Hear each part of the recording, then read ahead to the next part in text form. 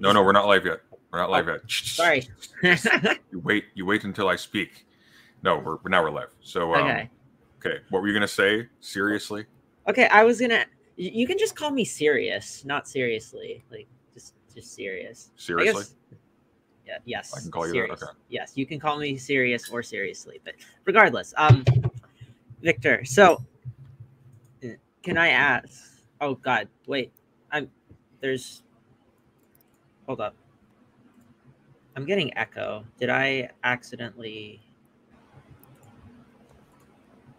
I don't think so. I'm not hearing echo. Victor, are you hearing echo? Let me. I can hear some background noise, but not echo. I'm not hearing echo. Victor, are you hearing echo? Sorry. Now I was hearing my phone, but now I don't hear anything. Okay, I for some reason the stream was open. I'm so sorry. That was embarrassing. You've ruined everything. Yes, I've ruined everything. So Victor, can I just ask, do you make it just like a distinction between physicalism and materialism, or are you just That's a good question. Yeah, that's a good question. I would say there is certainly a difference there, but it depends obviously on the labels. Now, I know that normally there are people that say, okay, physicalism is just the position that you can describe everything through the language of physics, right? And even in some place where where we found the existence of supernatural things, okay, things that are like angels or spirits and that kind of things, we could still describe them in physical terms. They would still need to obey a certain set of laws and all of these things. I would make that distinction in that sense. Now, my general, now obviously there's no one materialism, okay? Materialisms have differed all throughout history in almost all of the places. Now, the thing that I think all materialisms have in common, and now I'm going to explain at some point what my version of materialism is, I think that all the materialists have in common one thing, which is the denial of the existence of spiritual substances. Okay, the denial of the existence of some kind of spiritual substance. Now, we can define also what we mean by spiritual substance, because in my tradition of materialism, this gets, in a sense, improved upon a little bit more, because normally naive Marxists that defend some kind of materialism that I do not defend, they would often say things like, okay, the spiritual is that which is not material, okay? And obviously we deny the existence of the spiritual, therefore everything that exists is material. Now, my definition of spirituality and of spiritual substances includes one concept, and here I should first of all explain what branch of materialism I subscribe to and everything else, but it includes one key concept, which is the concept of life. Okay, it has to be living spiritual substances. Okay, that is really important. But continue with your question, and then at some point I'm gonna start giving the entire dissertation on materialism. I mean, that was my only question, because I want to know exactly what I'm arguing against, I guess. So is the first topic Free Will Sunday? Is that the first what we're talking about? Well, is it all just interrelated? What precipitated this conversation last panel was discussions of freedom and things of that sort, and that made reference to substance dualism on, I think, Danny's view, and I can't recall if it did on yours. It did. But that was effectively it. And you seem to basically be going down kind of a Kantian route where you kind of have these two separate causalities. Hi, Danny. You kind of have these two separate causalities that you can refer to, so that you can have will not being somehow governed by like the sort of causalities intrinsic to the material world, or however you weird philosophers describe this kind of thing. That was sort of my read on that, and then we agreed to discuss dualism in the context of that. In this. Okay, well, can I just clarify that real quick, because I am a dualist, but I don't think that there are like uncaused mental states, for example. Like I don't think that that's coherent. Like I feel like on the free will question, Victor and I are going to agree on everything except what we call it. Are you just for my clarification, then are you going to be proposing that one substance is emergent from another? Well, yeah. So I do think that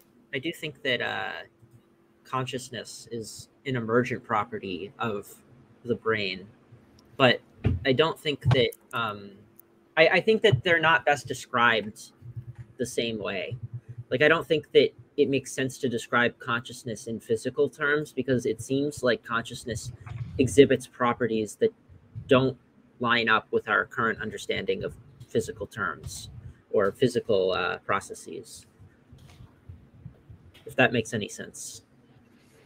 Well, identity theorists are going to agree with that, though, right? They're like smart physicalist identity theorist thinks that you can't get from mental terms to physical terms, but nonetheless, they carry the same reference, right?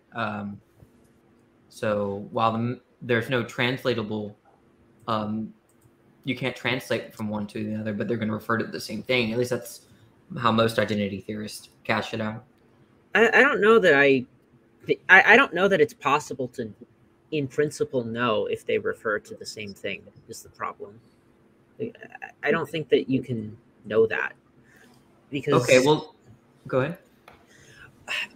I'm trying to figure out how to explain this. Like, it doesn't seem to me like consciousness has properties that I would expect from something that's physical. Because I used to be a physicalist. I feel like that was kind of just like the default position, like, oh, everything is kind of physical. But when I started to think about like my own consciousness, I felt like there were things that I couldn't explain in physical terms. So, like, for example, I think it's perfectly coherent to make a perfectly accurate prediction. Oh, shoot, my camera is getting blurry. Sorry. I think it's perfectly coherent to make a prediction about what would happen physically. So, for example, I think that if you had enough variables present, you could make perfectly accurate predictions on everything that would happen in the universe, minus like some quantum randomness, right? But I don't think that that's true for the mental. I think that you run into like incoherence when you try to say that you could perfectly predict your own thoughts with absolute certainty. Yeah, there's a lot going on there, but I'm saying that most physicalists will agree with you that you can't describe. The mental terms won't translate to physical terms. That they're going to be two different domains of language, and that you could sort of alternate between the domains in order to describe the entity in question.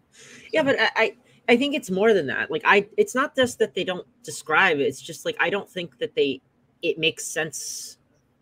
I don't think it can be reconciled, really. Like, there's a bunch of problems that I have with certain things. If the mind is entirely physical, it would imply certain things about it that don't map onto our experience of the mind at all. I mean, I think on the whole of it, I might agree. I'm just maybe there's stuff to parse out in terms of exactly what you mean. Because I think that, at least with respect to intentionality, there's going to be a normative feature of intentionality on my view, and then also this first person, third person distinction is where really it gets me in terms of why certain forms of physicalism won't work. Because I don't think you can analyze a first person kind of thing in a third person kind of way, right? So is this, when you say a first person, third person, do you mean like you couldn't like put yourself into another person's perspective fully, kind of thing? That's kind of along the lines that there I guess to put it in layman's terms, there's nothing that you can tell me about what it's like for me to look at my screen right now. Like, I already know what that's like.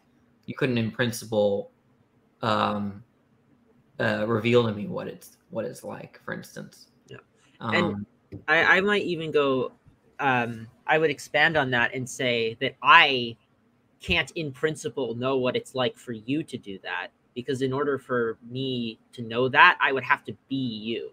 Yeah, something like that. Exactly. Yes. I think that another way of understanding this first person, third person stuff is that whatever's in the third person point of view, that kind of thing is equally accessible to all psychologies, right? So electrons and protons, for instance, are in principle accessible to all psychologies.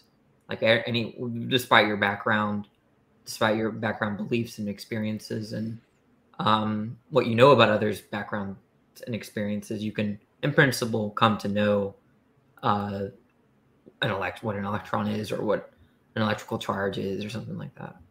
I would like us to start maybe this conversation on free will, and this is going to get linked to the other topics that we had in mind. Sure. Probably we should start maybe with giving a brief introduction to our position on the question, right? So that we can start debating it from there.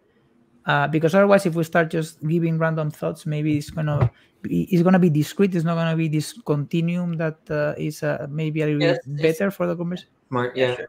So do we just want to go around the circle, I guess, and talk about what our views on free will are? Should we hold hands while we're doing it? I don't know. Wait. Yeah. Oh, that doesn't work. Okay. No, it's this way. Just don't even humor that. Just keep going. All right. Okay. I guess I can start. Seriously, yeah. You're not so I'm a compatibilist about free will. I think that you're a coward. Got it. So yeah. Keep going.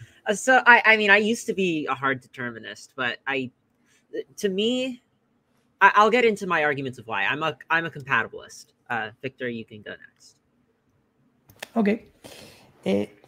Okay, so to deal with this question, I first want to lay out a little bit my ontology and then define what I mean by freedom very quickly, and then just give my position on it. And let me start by saying, okay, in ontological terms, that I consider myself a materialist, and a materialist coming from the philosophical tradition of philosophical materialism, okay, which is a tradition that is encapsulated in the school of thought of Gustavo Bueno, who is a Spanish philosopher, who, in my opinion, in a sense, developed the materialism, okay, that was already present in thinkers of the likes of Marx, okay, and he did to Marx, in a sense, what Marx did to Hegel, only that Marx was already doing it to himself, okay, but he never finished. Now, what this materialism is two things, okay? It's a materialism that is neither monist nor corporeist, okay? What I mean by monist is that it's not monist, is that it is pluralist, but not because it accepts the existence of different worlds, of different substances. It accepts the plurality of genders of matter that exist within this world, within this universe, okay? And this can be divided into three. Now, I'm not going to go into detail on these categories and whatsoever, but the important thing is that when we talk, for example, about ideas, ideas are not a different kind of substance.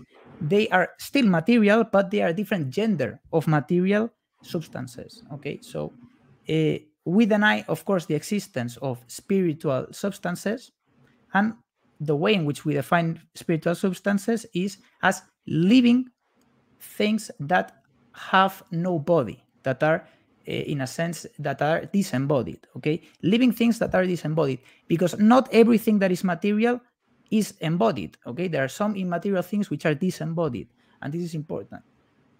Now, knowing this, okay, about ontology, and having defined it very quickly what my ontology is, I would like to go to the question of freedom, okay? What is freedom? Now, freedom, I don't think there's such thing as the freedom, okay? Freedom, there are different categories of freedom, there are different degrees of freedom, okay? And freedom refers primarily, all of those categories have in common one thing, which is that they refer to the capacity to act, okay? And this is this is not exclusively human property, okay? This is a property of living things, okay? Living things have the capacity to act. My cat, for example, has the capacity to act, and they have different degrees of freedom. And degrees of freedom here is the really important thing, because there's no one freedom, okay, that we can talk about. There are different freedoms pertaining to different activities, okay? Now I have, for example, the degree of freedom of being able to move my arm in these directions, okay? Whether this these movements that I'm doing are caused by in the determinist sense or uncaused in any other sense, doesn't matter to this definition of freedom, okay? Because freedom is just the ability to act, and there are things that impede us from acting, and those are things that, in a sense, remove degrees of freedom. But you never have this like full freedom, okay? This like the freedom. There's no ideal freedom. There's different freedom. This is a dialectical understanding. Now, with these two things in mind, now the way in which I define free will, okay, is the capacity to act according to some kind of a unconstrained will that can either be, you know, immaterial in the sense, in the dualist sense of it lives in a different world and it causes these actions, okay, but it's itself doesn't have any cause. And in this sense, okay, I obviously deny this because of the spiritual sense. Now, if you want to, if we talk about free will in this sense, of course, free will doesn't exist, and there are many, you know, studies that we can point to that suggest that this kind of free will doesn't exist. But of course, we can define free will in a different sense, okay, which is just acting according to one's motives, to one's will, which may not necessarily be this kind of uncaused or maybe this spontaneous thing, okay, that in philosophy has also been discussed about, okay, of free will being caused by some kind of an spontaneous substance that we don't really know about, okay. Now, regardless of how you call it, this particular definition of free will, which is the free will that in a sense comes from an unconstrained will, okay, from some kind of a substance that is unconstrained and that causes our actions, okay, this kind of free will doesn't exist, for sure. Now we can talk about compatibilism, and in that sense, I can be indeed a compatibilist, okay, depending on how you define free will. But with this being said, I think I'll really lay out the basics. Okay, so Danny can go next if he wants. Yeah, I'm also a compatibilist. I guess there are different senses of freedom, but I think that the valuable sense of freedom, I guess, comes in two forms for me. Number one, the ability. I like Vic's sense of ability, that rather we're shifting freedom to be not about will, but to be about action. But I also want to understand freedom in terms of succeeding with respect to what you value most or what you desire most. So that I think that's pretty common in our colloquial settings, where things get in the way of our desires, and that kind of impedes our freedom. But I think there's another aspect of freedom where once we have a value or a desire, and that desire sort of is motivates our behaviors or our actions, I think that should sufficiently explain our actions. That there's not going to be an explanation kind of whether you consider over and above or an underlying explanation that that's auxiliary to our desire, that factors into why we do one action rather than another. I think, in other words, when I say that I had some reason to come here or some desire to come here, that's sort of the ultimate explanation for, or at least the immediate. You were lying, weren't you? You didn't really want to come here at all. You're just trying to make me feel nice. Hey, Pogan. But yeah, no, I'm just saying that when we cite our reasons as explanations, I feel like that's a sufficient explanation to outsource to laws, or the fact that desire is reduced down to like material things like electrons or neurons, right? Is sort of doing a disservice to that explanation. And that's just to put it briefly. All right. Hogan, I don't know how much of the conversation you were here for, but we're just outlining our positions vis-a-vis freedom, and well, that's about it. Like, what is freedom? What is the relationship between freedom and free will, etc. Yeah, we were all giving our positions on compatibilism versus determinism versus libertarian free will. If you want to. Have we done any intentional realism? Did Danny drop the robot bluefish blowfish thought experiment yet? Have we gotten that far? No, have not. Alrighty. I'll listen for a little bit and then give my thoughts as it comes up. So. Okay, sure. So I guess what I'll start by saying is that I think most of us are probably going to agree with Victor when he says that there is no like thing outside of the body that is uncaused but causes our actions, kind of thing. Like I think that most of us. Does anybody disagree with that? Just to be sure that we're all on the same page. Well, there's a conjunction, right? There's this thing outside their body, and then there's this thing that's uncaused, right? So I don't really think that the mind is reducible to bodily states or physiological states. But I think, I accept that I accept determinism. So I don't think it's like, I think there's an explanation. So of course, the mind cannot be reduced to them in an explanatory sense. Okay, when we are explaining this phenomena, this mental phenomena, it cannot be just reduced to the purely bodily. But in the sense that I was describing before, the different genders of nature, okay, the different genders of matter. Sorry. I think that this notion encompasses really well this problem, okay, which is there is a discontinuum, okay, in the Platonic sense of simploque, okay, which is that there is a discontinuum. Not all things are related to each other, and there is a discontinuum, a discrete set of genders of matter, okay, and you cannot necessarily reduce ones to the others.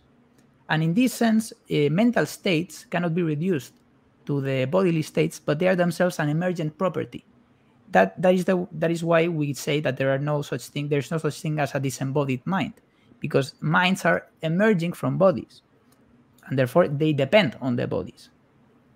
But they are discretely different from. It depends on how you're characterizing emergence there. There's like a simple sense of emergence where like the sort of parts come together and then the whole has like very different properties in the parts that come together. But that sense of emergence, I don't think the mind is emergent from the body in that sense. There might be a dependency relation, but that's going to get tricky. It depends on what kind of dependency relation you're talking about. But that if you say there's a dependency relation, that might still, there's going to be an open question about whether you accept physicalism or dualism. But and as far as the aspects of nature, or you call them genders of nature, right? I think that's another thing to explore, what you mean by nature there, because there might not be any disagreement if you're just characterizing nature in a certain way. But yeah. I was talking about genders of matter, okay, and I obviously say that everything in nature is material, but I don't think that material is just that which is bodily, that which has a body, okay? Because I was saying that my form of materialism is not a corporeist materialism, and it's neither a monist. Okay, I said very well that it is pluralist, and in this sense, okay, you can indeed have immaterial. Disembodied things that are still material. For example, mental states. Mental states are material, but nevertheless, they are disembodied in the sense that they themselves don't have a body. And we can still talk, for example, about some of the concepts in geometry, some of the concepts in certain branches of mathematics, which themselves don't have a body, but nevertheless, they still exist and they are material. Yeah, I just wouldn't characterize it that way. Like, I wouldn't say some mental state is material, but I guess you mean something different by material than I do. Exactly. By material, I just mean that which is not a living spiritual substance. A living spiritual. And this is why I was talking about living as a really important concept in this definition of materialism, because normally, okay, the way in which materials have been criticized is by talking about things which are disembodied, okay, and they don't have a life. So they say, okay, these things disprove the claim that everything which exists is material. But what I say is those things are material too. What is spiritual, what is non-material, is that which is living and it is disembodied. Okay, this is why I say that we don't consider the existence of disembodied minds. Is there anything that, for example, the laws of logic, for example, they are not living, they don't have a life. Nevertheless, they exist and they are material. I'm feeling called out here. Well, okay, but the laws of logic only exist within our perception. Like, they're forms of our intuition. Like, if all humans exist or cease to exist, or if all beings cease to exist, what would it mean for the laws of logic to exist? Why do you think the laws of logic are dependent on agents to contemplate them? Why do you think? Because it's a pretty well debated philosophical issue whether or not the laws of logic are mind contingent or not. I take the view that if I were to snap my fingers and Thanos everybody out of existence, right, including myself, the laws of logic would still be fundamental facts about, well, the universe in a sense. But I'm curious as to why you think they're mind dependent. So the reason I don't think that they're mind dependent, or at least I don't think that we have sufficient reason to believe that they aren't mind dependent. Because I think that there are a lot of things that we take to be fundamental that are actually just mind dependent. So something that's, for example, is temporality. The universe doesn't actually have temporality in the way that we experience it. Like, we experience things in a chronology, but our best scientific theories suggest that actually the universe doesn't have a temporality. It's eternalist, right? So you would reject something like Platonism then? Like abstract objects. Yeah, sure. I think so. Yeah, I'm a nominalist about mathematics, I think. But I digress. The point is that sorry. I lose my train of thought very easily. So you were responding to Victor saying that the laws of logic are in some sense yes. So we know, or at least our best scientific experiments seem to suggest that chronology is just a habit of the mind. It's not real, right?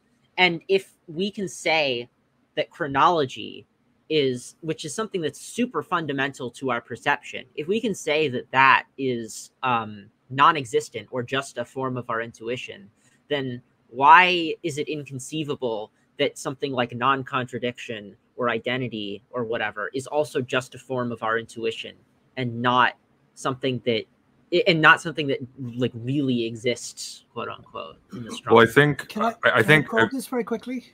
Can I very quickly just jump in, just because Yeah. I'm going to be silent for another 30 minutes afterwards. Just very quickly, thank you, Zan, for being patient.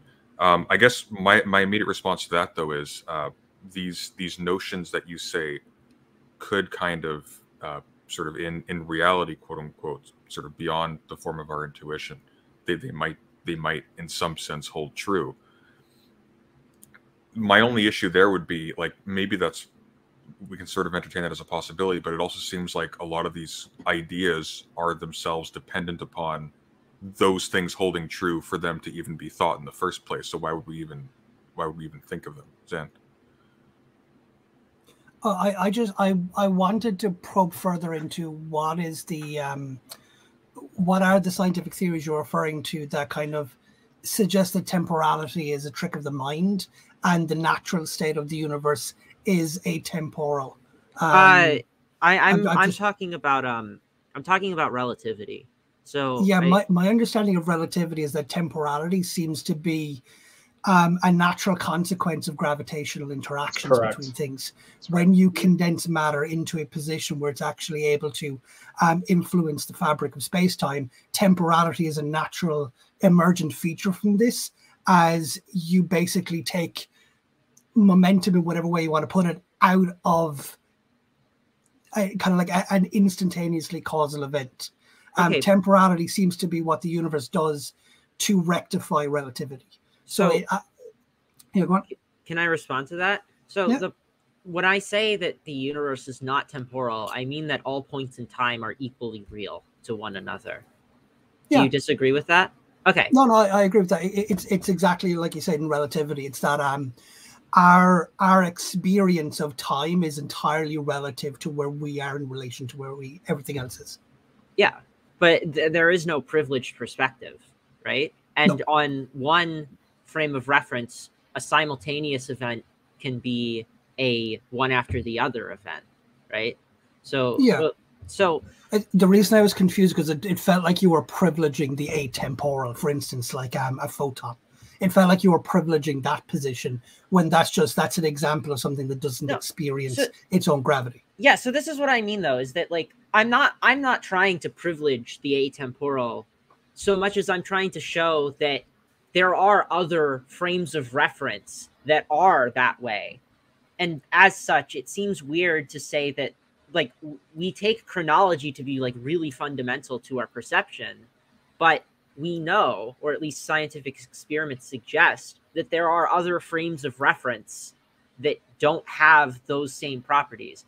And given that something as fundamental as chronology can be shown to be relative, I don't see why logical laws necessarily must differ from that too.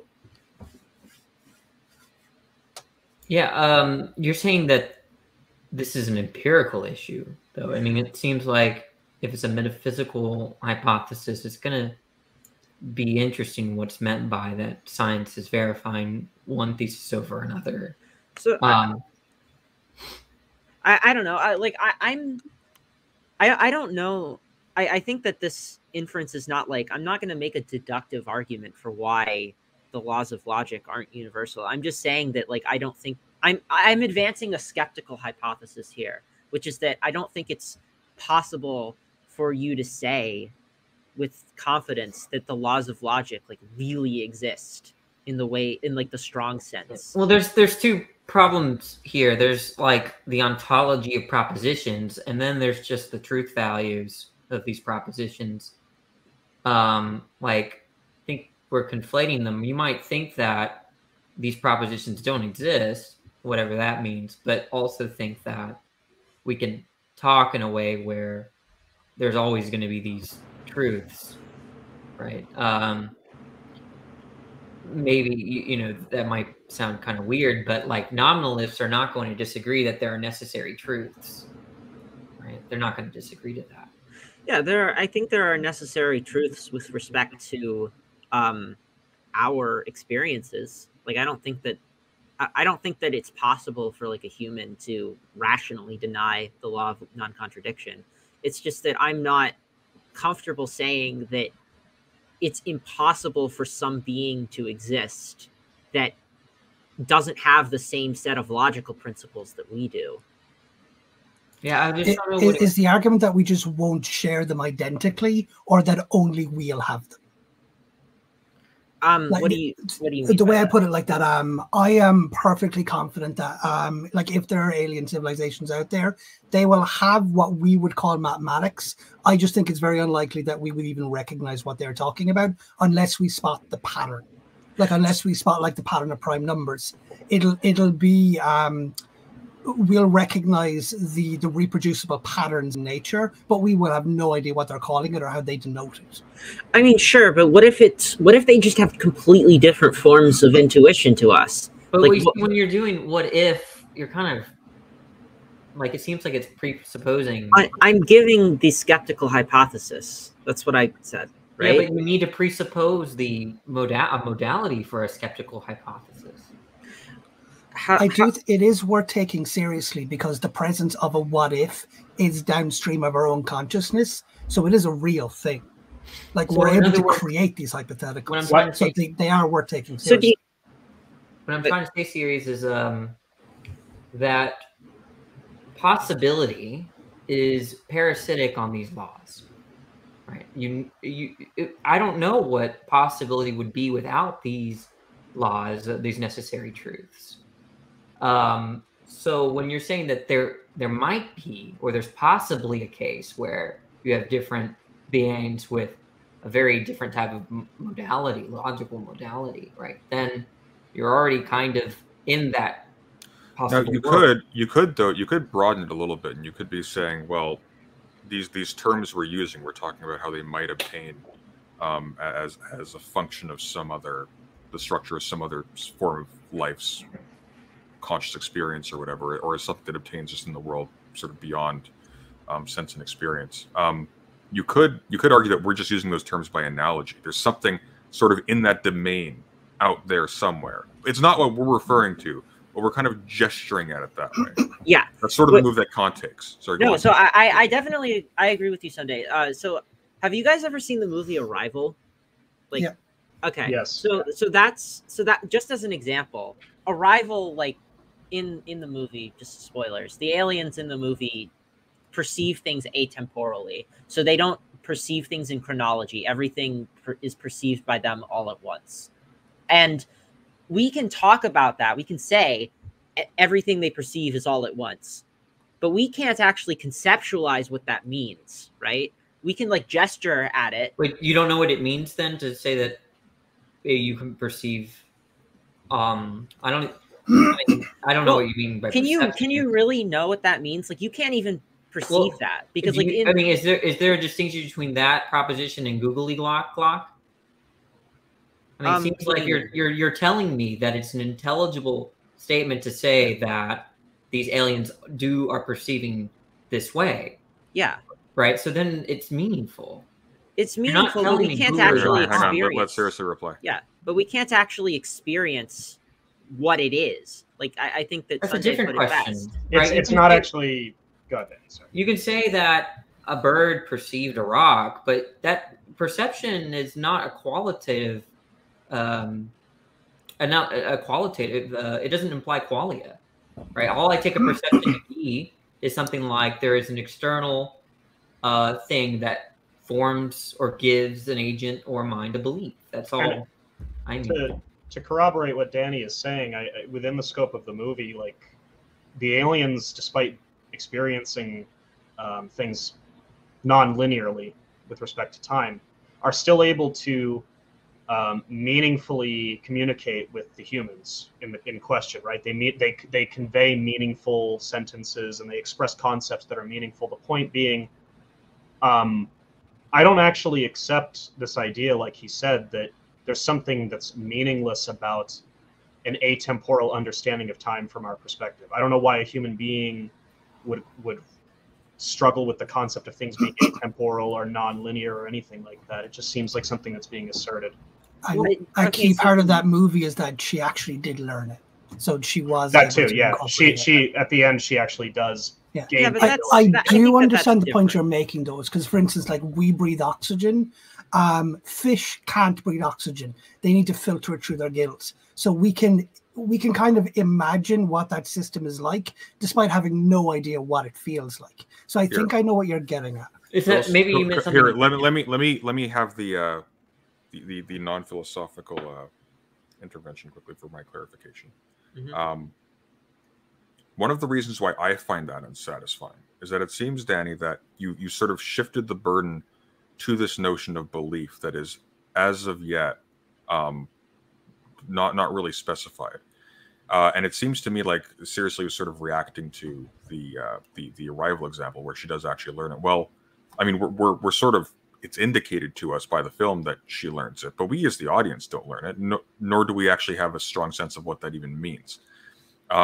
With respect to the absence of qualia, we seem to intuitively, at least in terms of how we talk about these things, we seem to think that understanding or learning or these kinds of things, they involve in some sense some onboarding of something that exists kind of indubitably as a part of your experience. And your beliefs aren't just like an abstract situation. They bear a specific relationship to our experience that's distinct from other trivial facts about the world. So if you wanted to elaborate on that, if any of that made sense, that would actually think. Well, all I was saying is that if someone tells me that there's this being that perceives all at one moment, or what was the? I think that's how I understood it. Time is perceived non-linearly. I don't know what that. Okay, now I do. Well, let's leave it less specified than that. Let's just say like time is either perceived differently or something approximating to time isn't perceived at all, like something like that. Like there's just some way in which there's the key aspect of how their language worked is that it doesn't have a perceived chronology to the way they structure a symbol. It is itself a temporal symbol that takes place over like years and years.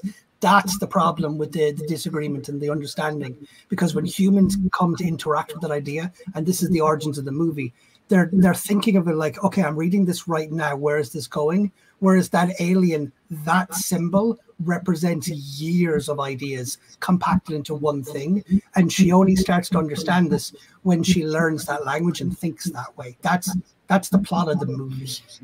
Yeah, look, there might be something there. I was just contesting the fact that there could be different sets of necessary truths, because when you're saying there could, and necessary truths here, we're talking about logical truths, like Victor brought up the laws of logic, right? That's what I'm talking about. And when I heard that someone said, I think Siri said, well, I'm being skeptical. There's a possible world, in other words, where these beings have different necessary truths. And I'm saying that's presupposing the necessary truths already by just stipulating that possible world. How so? I think okay, when you say that, there is you're accepting the category. Yeah. Yeah. So I'm accepting that it's possible. Well, here's the point that's being made, I think, seriously. When we're talking about the form of our intuition, we're talking about the kinds of categories that we sort of intuitively have as a part of how we experience things. If you're trying to say that differs between species, well, we can't make reference to those categories again to talk about the different varieties of those things that there could be, because you're presuming again like a specifically human stance then. Yeah, but how is that different for atemporality? Because atemporality is not part of like logical laws, right? Right. It's not part of logical laws, but it's fundamental to our perception, I would say. Fundamental, like it's like you're giving some kind of transcendental argument, and that's fine. But I think what Victor originally said is that there's the law of identity, there's the law of non-contradiction, maybe excluded middle, and these are material entities on his view, but different gender, a different type of gender, right, Victor? Yeah. And then so one of the ways that you responding to Victor was you said that, well, couldn't there be another being with very different laws of logic? And when I'm pointing out the problem with that is that when you say could there be, that couldness possibility is parasitic on the very laws that are in question, right? And so and most importantly, it doesn't really address the point that was made, which is just the existence of different morphologies within matter, and this is important. It's relevant to the question that we were talking at hand of free will, because by means of accepting this materialism, we already rule out the existence of free will in the sense of being caused by an uncaused living spiritual entity, which is in a sense another substance that is the one that directs our actions, the one that puts them into action. Okay. And this is the question. So this is really going back to the topic of free will. Does anyone propose the existence of this substance that is a living spiritual substance, or living spiritual substances in general, that are the ones that are behind human action, human activities?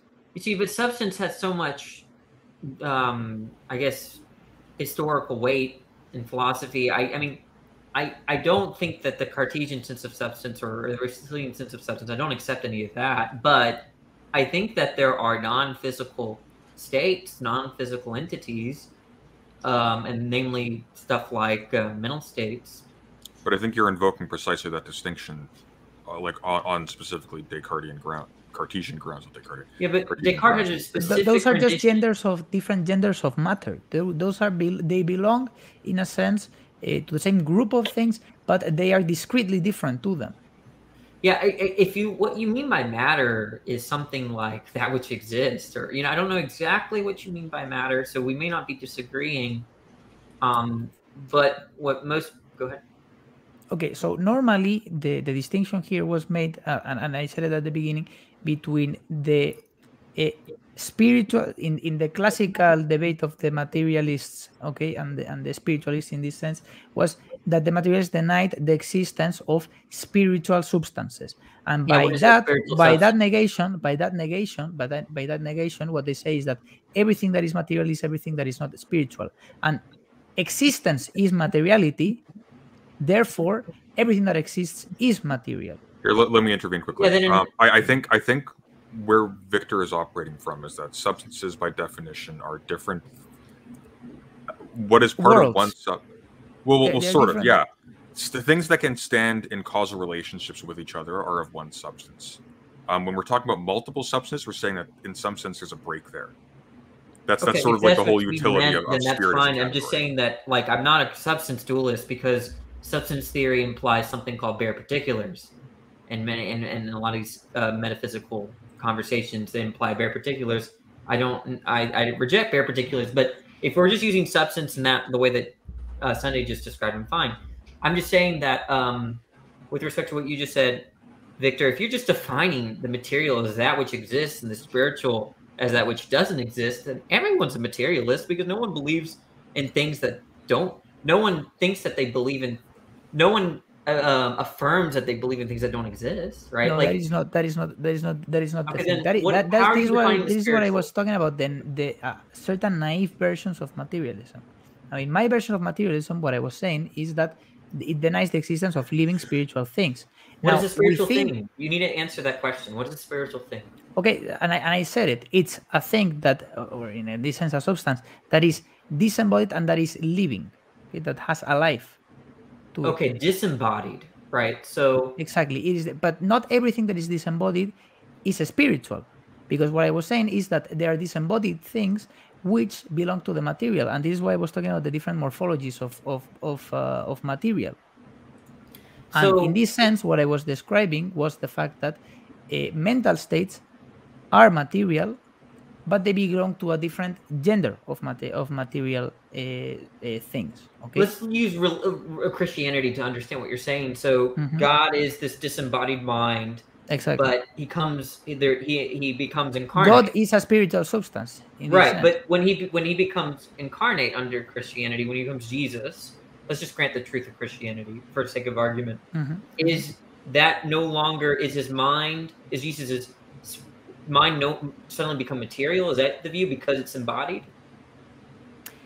In this sense, it depends on obviously on how you talk about the Jesus. Some people say, okay, Jesus is simply God's son in the sense of he's distinct from God. Some people talk about Jesus as if Jesus was God himself. So if God, okay, comes into the material world in this sense, and Jesus was God in this scenario that you were presenting, in this case, I would say that there is certainly a materiality in Jesus's body and in Jesus's mental states and in all of those genders. But nevertheless, people appeal here, okay, to a thing which is a disembodied living spiritual substance, which in this sense is God. So they would say, okay, it's God that is behind the actions of Jesus, for example, okay, because Jesus is God in this scenario. Therefore, the ultimate cause of those things is a spiritual thing that is outside of the realm of the material. Okay. So let me make it. So you have a disembodied mind.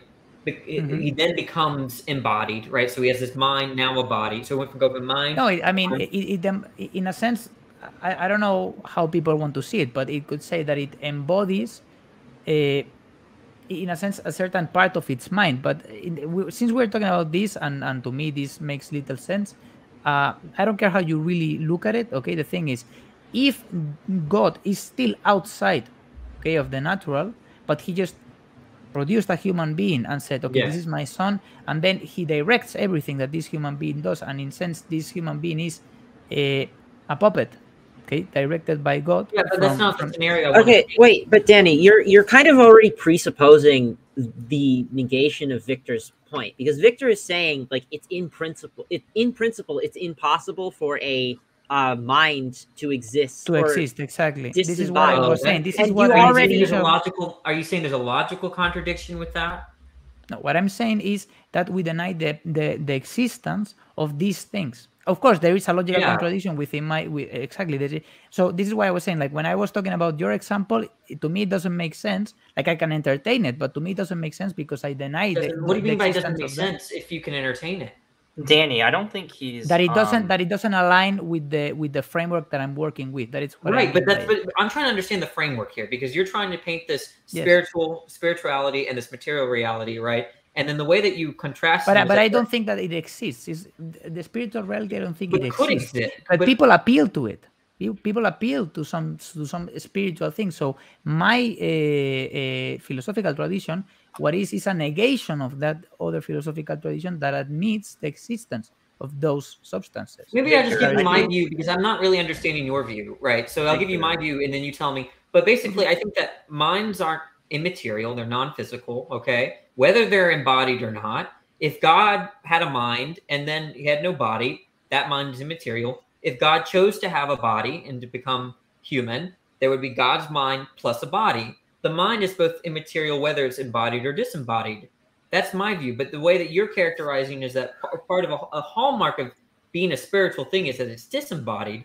And that's just weird for me, because if God became a human, right, you're committed to thinking that God's mind is material. Okay, I understand. Okay, I understand where the confusion lies. I'm not objecting in principle, okay, to everything that is spiritual being disembodied. Okay, I'm not talking about it in principle. I'm talking about it in this general sense of what people generally propose as being spiritual. Okay, normally they talk about disembodied minds. They talk about disembodied substances. And what I was saying that normally what I define it as is a disembodied living thing. But of course, in this sense, I agree with you, okay, that you can come up with examples where this wouldn't be true, okay, where you could have, in a sense, a spiritual substance that is embodied, that has a kind of body to it, okay? But to me, that is going a little bit more to the limit, you know, because to me, this is really not important. I haven't really given much entertained that idea that much, but because I don't think it really has any importance, any relevance to the main point that I was making, which is basically that everything that my materialism is not a corporeist. Okay, it's not a naive materialism, because I accept the existence of things which are disembodied but nevertheless are material. Yeah, look, I think under your sense of materialism, and I think that we agree in a sense. We agree. Yeah, no, I don't think there's a substantive disagreement here. Yes. I think I could accept your sense of materialism. I'd be probably a materialist. Exactly. We're just like probably getting a little bit lost here. The disagreement was a little bit more on the labels part than on the concept. That's trying to clear up. Yeah, but I think I understand what you're saying. I think that, like, you almost want to take the way that Nietzsche understood, like, the non-natural world was like something that's completely disconnected from life circumstances, your bodily dispositions, and your all of that, right? The idea of God and the Platonic forms and all that is so out there. It's like completely other. It doesn't really have to do with this world. But you're saying that your materialism is, when you affirm you're a materialist, you're talking about things in this world that interact with the world in a kind of almost like a that which can engage in a materialistic perspective in the political sense, right? Like, I think that's kind of how I'm understanding you, and I think, yeah, I might accept Platonic forms or Platonic objects, abstract objects, but that's another dispute probably. In my distinction of the different genders of matter, okay, I distinguish mainly between 3 genders of matter, okay, and the first one encompasses, okay, what generally materialists have thought materialism should encompass, okay, which is, first of all, the purely material physical objects and things like fields, you know, all of these things that are not necessarily things that you can grab, things that you can touch, but then nevertheless exist, okay, magnetic fields, all of those things. Now, there is a second gender, okay, and the second gender relates to describes the set of things which belong to mental states, okay, mental states, the feeling of pain, for example. Okay, that would be within this second morphology, and it is discretely different from the first, and it's discretely different from the first gender. And then there is another gender, and this is the third gender, okay, which is sounds like something M3. Like you're not a dual aspect theorist or anything like that. No. What? So let me first describe the third thing, Okay, the M3, okay, we described the first two things that I described were M1 and M2. Now, M3 is ideas and the relations between them, but they are not necessarily mental states. Okay, we're talking, for example, about geometrical forms.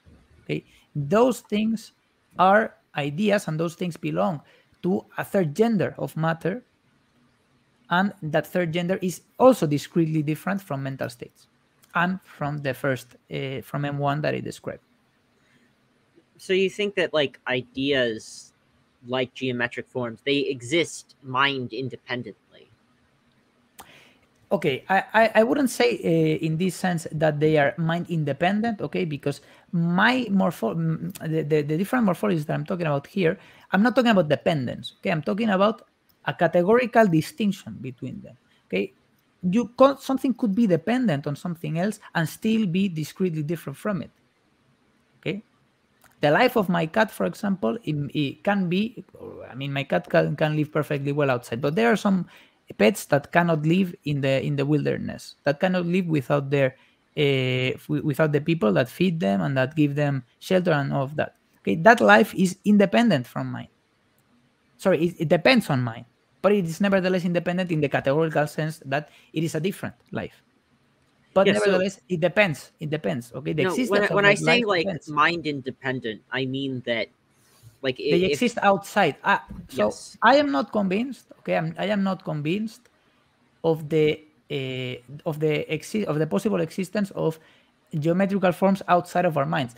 But I can nevertheless think. Okay, and I can do a mental exercise of other species that are not human species developing geometrical forms. So I would say that although I'm not convinced that this could be the case, I can think of it being the case. Okay, I can think of it being the case. I can think of geometrical forms being human mind independent. Now, I don't know about mind in general independent, because I don't think that the only minds that exist are human minds. But I think that it is certainly, and this is something that I do defend, because I can think about it pretty vividly, that geometrical forms are human mind independent. Okay.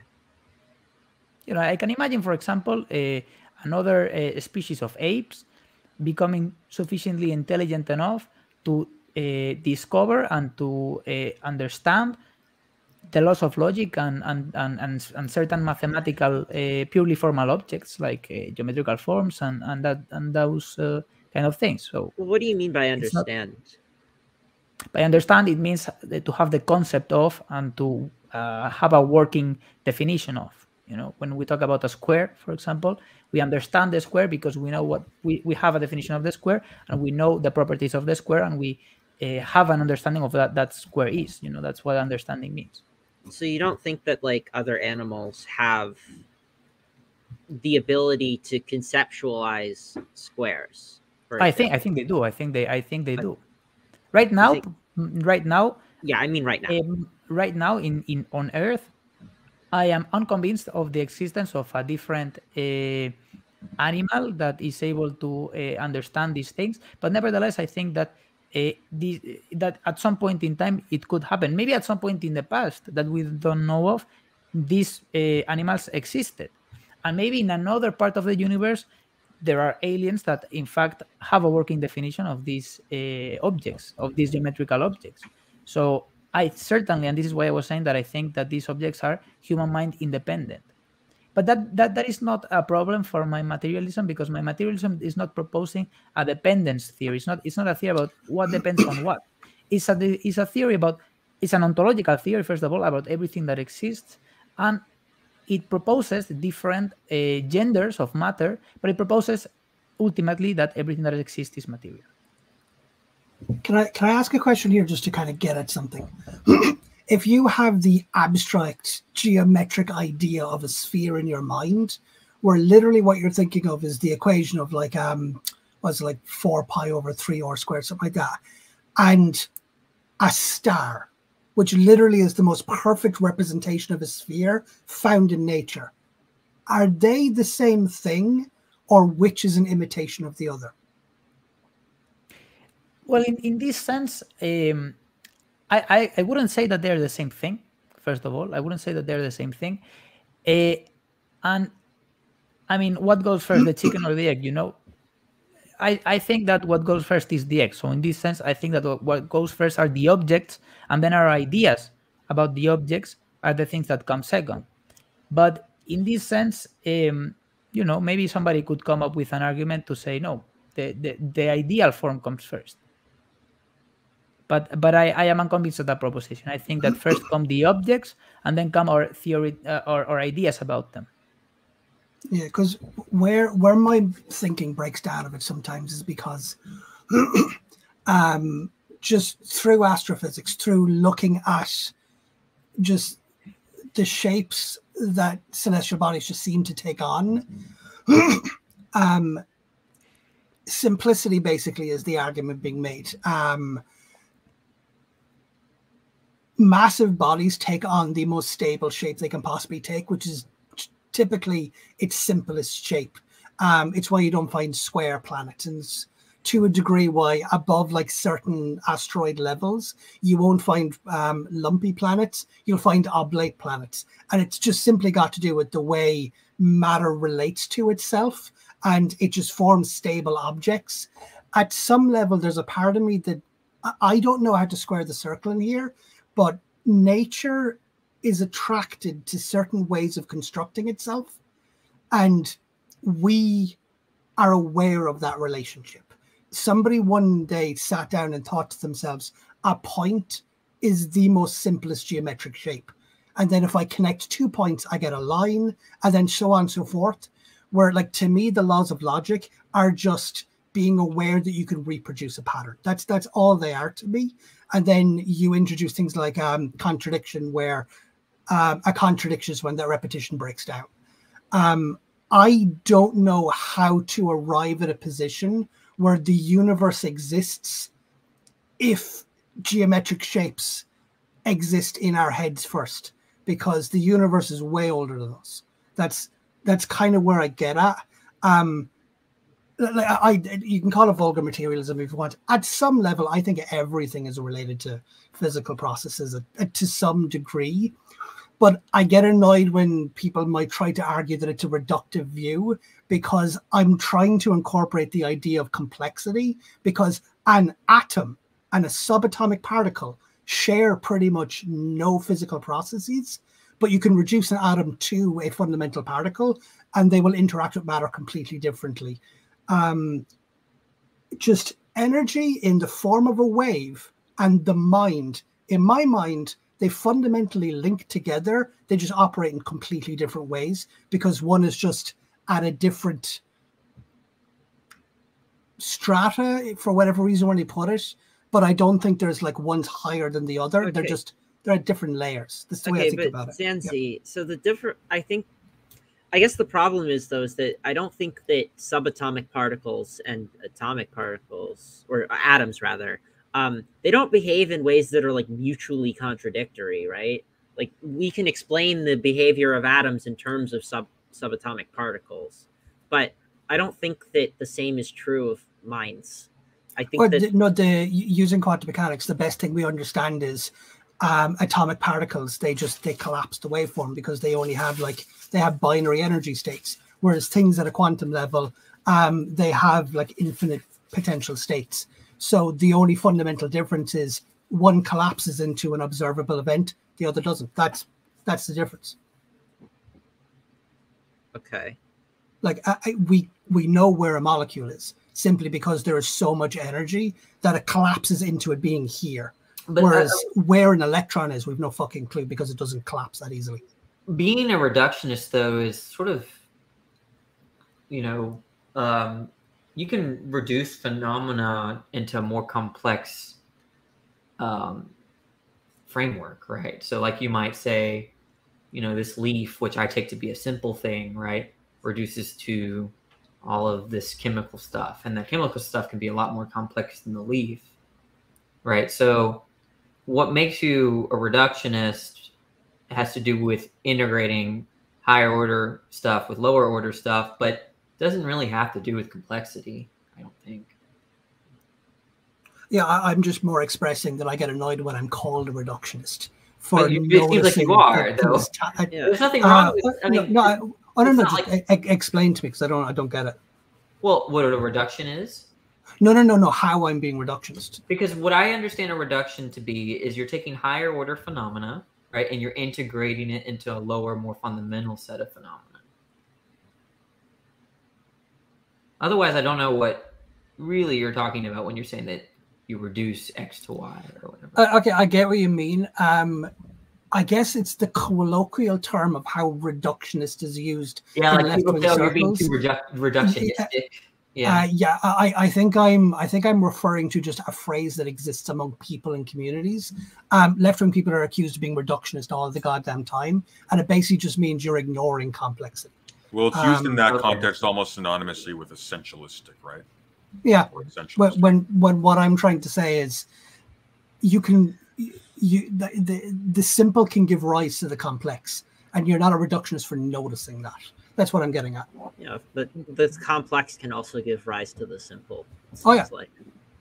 Yeah, so I see what you mean now. I mean, I think you're in a lot of political circles, and so being a reductionist or reductionistic has like a negative connotation, right? Yeah, it's so frustrating.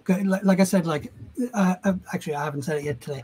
I was involved in physics. Reductionism is just a key part of how STEM works. You try to boil complexity down to simplicity. It's the whole system. So Sanzi, you are a physicalist, right? It's the term that I hear being applied, and I think it's the one that I resonate most with. I could never say what I am because I don't think I'm aware enough of the different philosophies to nail my colors to any flag.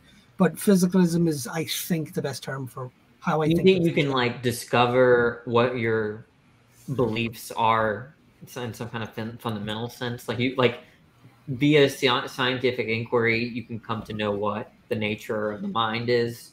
I think at some level we have to just take a leap and kind of make an assumption about where we go from there. And at some level, I have to say, I don't know how to get from reality to the mind. So to bridge that gap, I just say the mind comes from reality. I bridge that gap. By reality, you mean like physical reality? Because yeah, just like the physical world as we interact with it. Well, Zanzi, I have a question. Yep. I'd assume like all of us, we believe in like some supervenience relationship, right? So like I don't know what that means.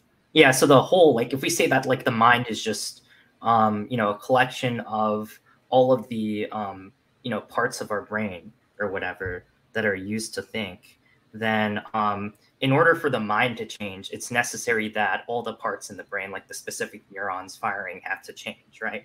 We're not like, no one here's a substance dualist, I'm guessing. So I feel like I think I know like what you're trying to get at, because intuitively that's obviously true.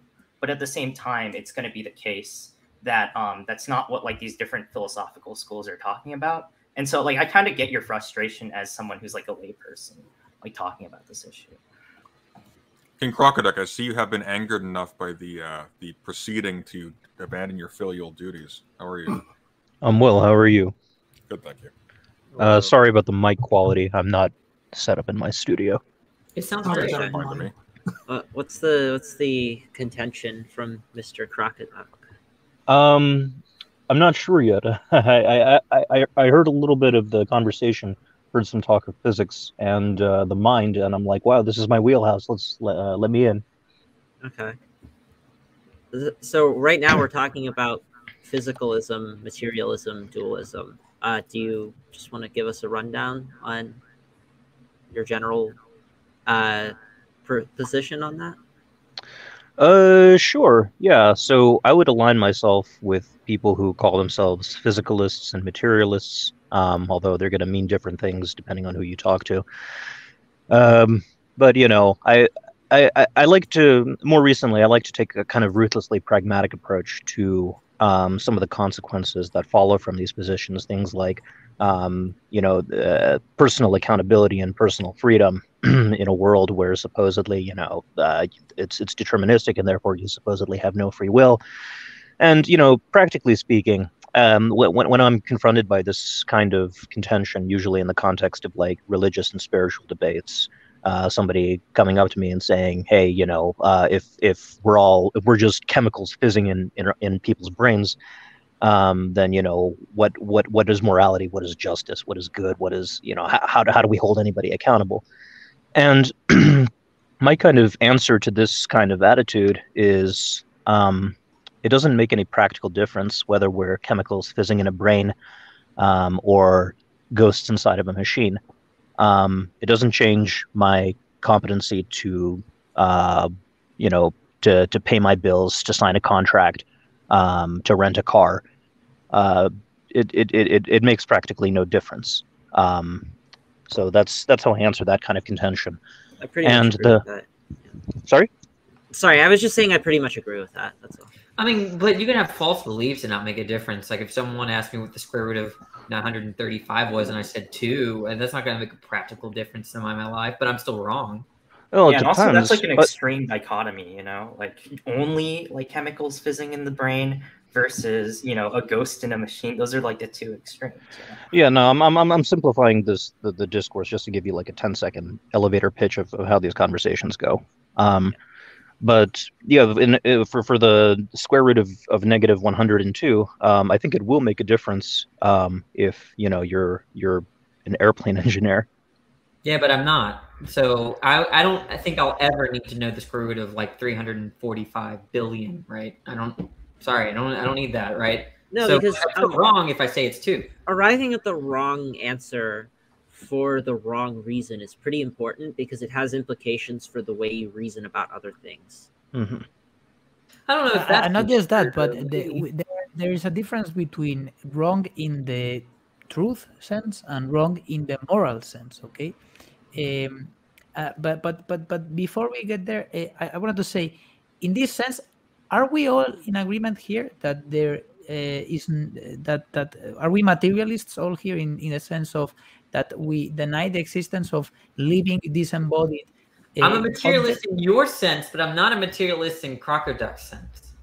I mean, I'm not a materialist in either sense, but any like quote unquote proof of that is just going to be appeal to speculation. It's not going to be. I can't give you like good reasons to believe what I believe.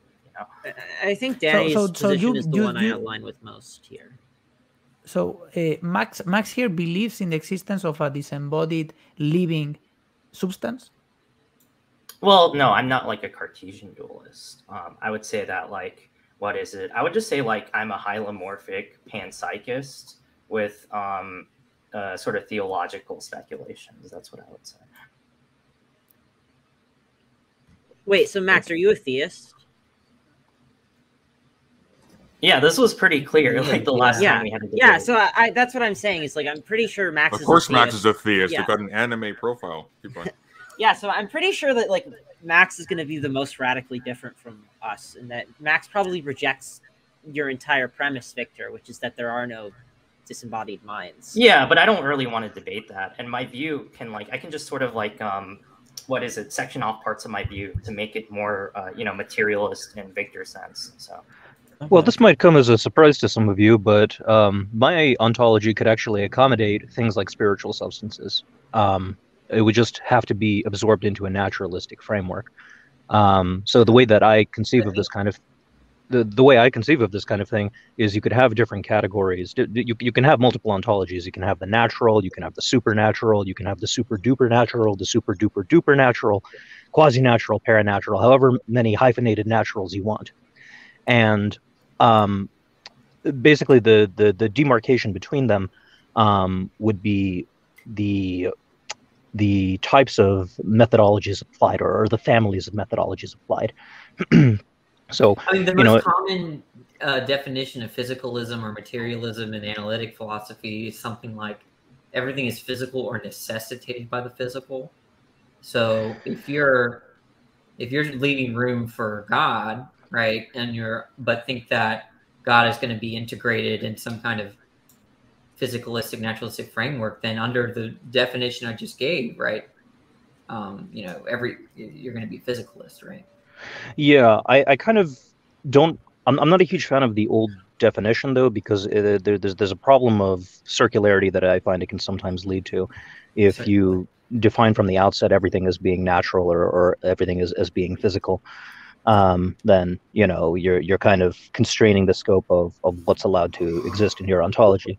That's why the second part of that is very important. It's not that everything is physical, right? It's everything is physical or necessitated by the physical. But it also depends on what you think physical is, because a part of my ontology, and I am a materialist, and I was saying, is that I believe that there are different genders of matter, and there are genders of matter which do not require corporeism, which do not require things to be embodied. Okay, so there can be material things that are disembodied. And this is what I was saying. Do you identify that which is physical with that which has a body? Well, are you asking me? I'm asking King Cockroach, yeah. So I'm coming at this as kind of a weirdo, because I'm one of those people who places methodology prior to ontology. So when I say something is natural or something is physical, what I mean is that the methodologies that we apply to understand the world are capable of capturing those phenomena. We're able to situate those phenomena within our representations of the world, which we build using particular methodologies. And so what you mean then is that it can be physically described, right? No, yes, I think with an asterisk. Epistemic point. Yeah. Okay, correct me if I'm wrong. Isn't this Chomsky's approach to this question of physical just means anything we can, in principle, apply our understanding to? Like something that we can understand or do understand is what we consider to be physical. I don't know about Chomsky's, but another common one is that which can be approached by the natural sciences or studied by the natural sciences. Mm-hmm. But yeah, that sounds like an important qualifier. I don't know what Chomsky's is, though. I think Crocodile earlier, though, right, was like hinting more at like, imagine you thought God was like Tertullian's God. So I'm getting this out of his book.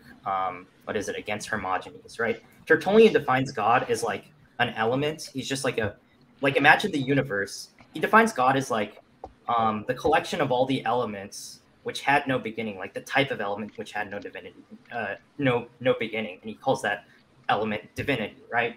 And he says that's God, right? So if like we found out like in the beginning of the universe there was like an extra element, and it was just like this omnipotent element or something, then it's like in principle it could be possible that could exist, right? Probably doesn't exist, but like that would be accommodated in Crocoduck's ontology, I'm guessing. Yeah, let me maybe clarify sort of how I approach this issue using kind of a crazy example. So let's say I go to Greece and I climb to the top of Mount Olympus, and I find that I'm able to interact with the pantheon of ancient Greek gods, right? And their existence is as evident to me as gravity or any one of you. Yeah.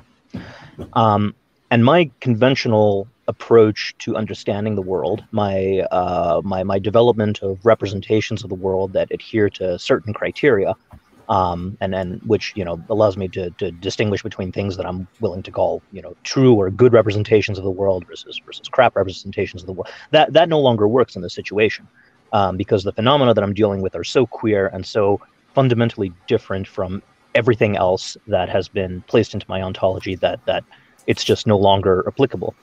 That would necessitate presumably a new set of methodological norms in order to be able to understand this phenomena, in order to be able to understand these ancient Greek pantheon.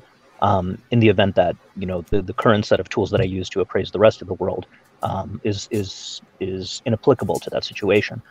And so in that case, I create a new ontological category, and I'll put them into the super duper natural, for example.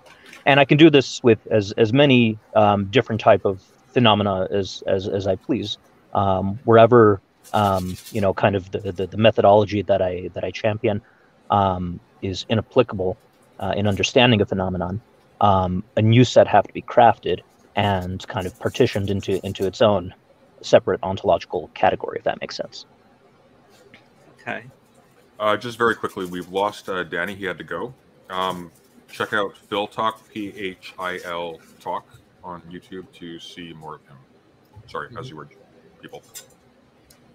I just wanted to say one thing. So then, in this sense, okay, in the sense of that we were discussing at first of free will, then since we seem to all be in agreement, maybe Max not, but he said that he more or less can fit that somewhere in his belief system. But since we all are in agreement of the proposition, okay, that there is no such thing as a disembodied spiritual substance, in this sense, can we then say that human beings, okay, they act according to certain things which are material, that all the leading factors, the factors that lead to a human action and the human action itself are all material?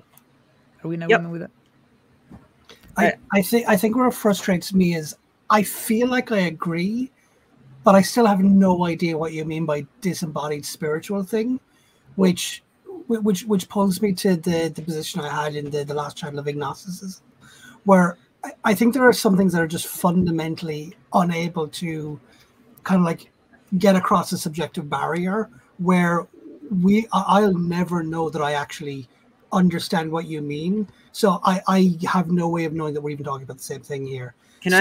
When I say I agree with you, I don't even know if we're at the same point, but we can come to the same outcomes. I think that's what I'm getting at, but it frustrates me a bit. Yeah, the thing with spiritual, and I was defining it and I defined it at the beginning. I said that spiritual in this sense means living, and the concept of living is really important, disembodied substance. That is what spiritual means in my sense. And that is what my materialism reacts against. Well, not living. I'm thinking you probably mean conscious, right?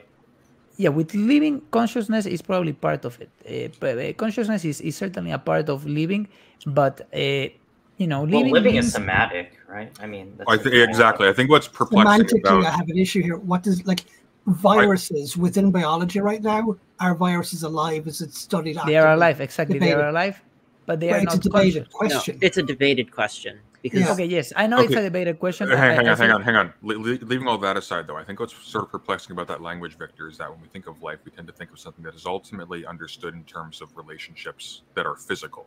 So when you're talking about we're talking about a living substance. That just sounds like physical. Let's just go with conscious, because conscious in this sense probably best approximates the notion of living that I'm working with. Okay, so let's go with conscious. There's a conscious disembodied substance.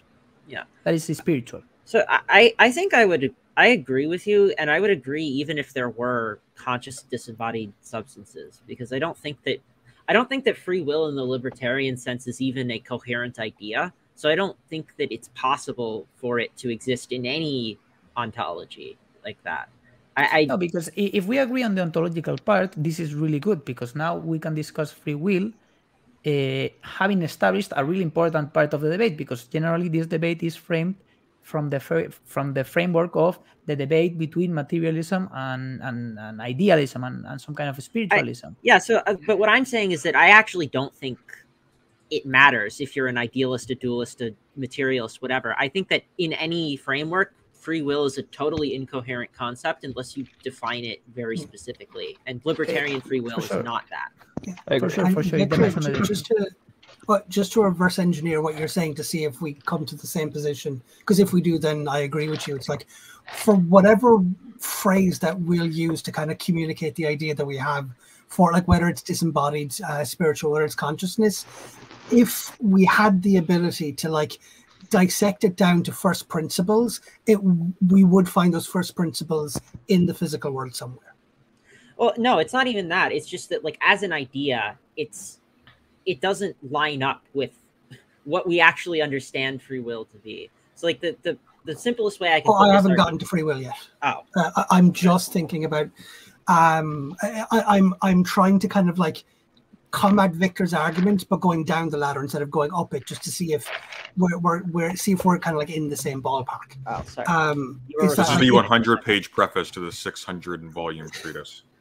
My educational background's in physics. What a word means, I'll spend 6 pages arguing my terms.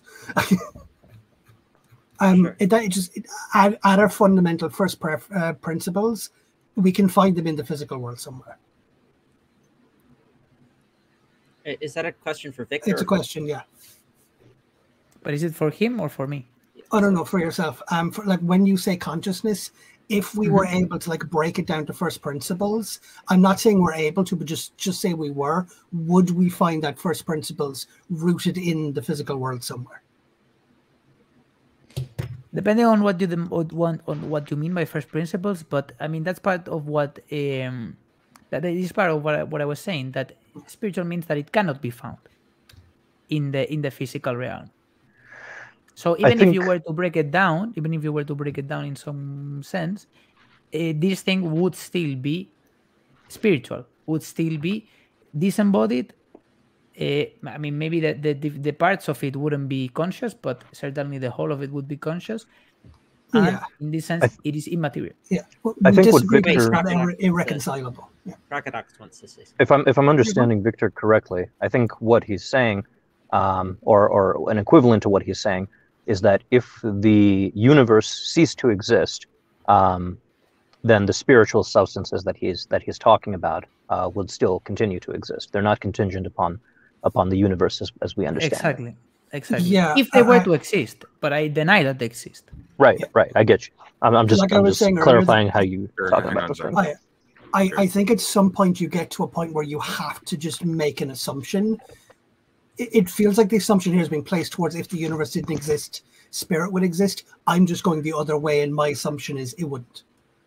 So we disagree, but I don't think it's a material disagreement. It won't stop us from talking. Materialism. When you say material, do you mean it's not a relevant disagreement? If the universe ceased to exist, I don't think it makes sense to say something exists. Well, it seems like even when we're talking, be quiet, seriously. No, you can't. Even when we're talking about like other substances, we seem to be talking about them as things that are strictly parasitic on the physical, like it's kind of film that lays over it. So even when we're talking about the bare fact that we're even talking about, when we talk about like the disappearance of the universe, we really mean it's a disappearance of the physical universe with this other thing that really only makes sense to even invoke as a consequence of the physical universe. Would we invoke it in its absence? No, obviously not. That's kind of, Sorry, Sirius, go on. What were we going to say? No, never mind. It's not important. I know. I'm just I'm trying to be kind. No, it was because Zanzi said it's not. His words were, "It's not a material disagreement," and I was trying to understand if by material, semantic, the disagreement is material by my definition. Normally I wouldn't. It's not a fundamental disagreement. Yes. Okay. We could still interact. Yeah. Okay, I'm just making sure I understood what he meant. Let him talk, people. Come on. Okay, go. Serious. Yeah, I just wanted to make sure because since the conversation is about materialism, I wanted to make sure that I actually understood what he was saying. That's all. Anyway. So what I wanted to say now is, okay, having more or less established this initial point, I would like to go to the question of what freedom is, because then this is the next step toward addressing the question. I think in general we all agree here with the non-existence of free will, but because free will can mean different things, we can maybe start now with freedom. And in this sense, I can remind you of what I initially said that I think freedom is, and then we can start from there. So the thing that I said. You can. Just very quickly, I'm not sure that I disagree with the notion that free will exists. I just think it's typically talked about in a way that's sort of inappropriate to the kinds of things that we are. Yeah. We forget that. We typically talk about just the notion of willing by itself is intimately connected with the notion of freedom. We identify something as being free when it does what it is willing to do. The notion of free will is sort of redundant. What we're actually talking about is just the fact that a will is unconstrained. Full stop. When people start talking about libertarian free will, it seems like they want the will somehow to transcend its own willingness and be it becomes incoherent as a concept. That's why it kind of falls apart. But the notion of freedom as such isn't actually obviated by that fact. It just means it's something that's situated at a certain, level of existence or whatever. It's the kind of thing that's particular to one. But in this sense, we may disagree. Maybe in these senses, we may disagree among us here on the definition of freedom, because there are indeed people, for example, that are in the Austrian school of economics tradition who would say, okay, I believe in determinism. I don't think that in a sense the human actions are determined by an unconstrained will that itself is uncaused and it belongs to a different strata of existence and whatever. So there are indeed many Austrian economists, people working within that tradition, that would say, okay, I think that my belief, my notion of freedom is not dependent on the existence of determinism. So this is why I think we should talk about what freedom is, because I have serious disagreements with people who are ontologically close to where I am, but nevertheless have a completely different understanding of freedom and ascribe to this freedom concept that they have moral value. And this is important also for the question of moral responsibility. Okay. So on that point, I actually take a fairly radical position, which is that any talk of freedom within the context of morality is misleading and looking at the issue from the wrong end of the telescope. I think that fundamentally what we're talking about is accountability and the conditions under which it's appropriate to enforce rules, basically. And this talk of freedom, it kind of leads us into metaphysical spirals, and I don't think those kinds of conversations are terribly productive, because at the end of the day, when we talk about morality and responsibility, we're talking about the practical application of enforcement of consequences. So there was a famous case not too long ago. It was only a few years ago, of a guy who I'm gonna get you demonetized Sunday. I'm sorry. I would just make it abstract. Okay, he did something very bad to children. He had no history. Oh God, King Crocodile, you obviously haven't been paying attention to what my channel's been dealing with recently. No, I think we're safe. Okay. Yes, you were. All right. Okay, so he started molesting children, and he had no history of this. He was described by everybody who knew him as a good guy who never did anything like. And it turned out that he had a brain tumor that nobody knew about. But apparently he had a brain tumor he wasn't aware of, and it was growing in the region of the brain that was responsible for regulating something to do with risk. Drive? Sorry. Sex drive. I don't know about sex drive. I think it had something to do with modulating risk-taking behavior and then some set of activity. Regardless, it was determined that he was not guilty, even though he did do the thing, and he was conscious and he was aware of it. The circumstances that led him to do the thing made it so that it didn't make sense to convict him. And I think the reason it didn't make sense to convict him is because the reason why we convict, the reason why we hold people accountable for certain actions, well, there are several reasons. We want restitution for the victims, or we want what should we call it? Restitution is one possible reason. Another possible reason is we want to deter future incidents of crime. Right, we want to keep people from committing. So there's a sign on the road says don't go in the carpool lane if you don't have somebody with you. Otherwise, you're going to pay $200. Right, that deters people from driving in the carpool lane when they're not supposed to. There's rehabilitation. So you gotta go do community service for vandalism. So you can understand why what you're doing isn't good. The point is.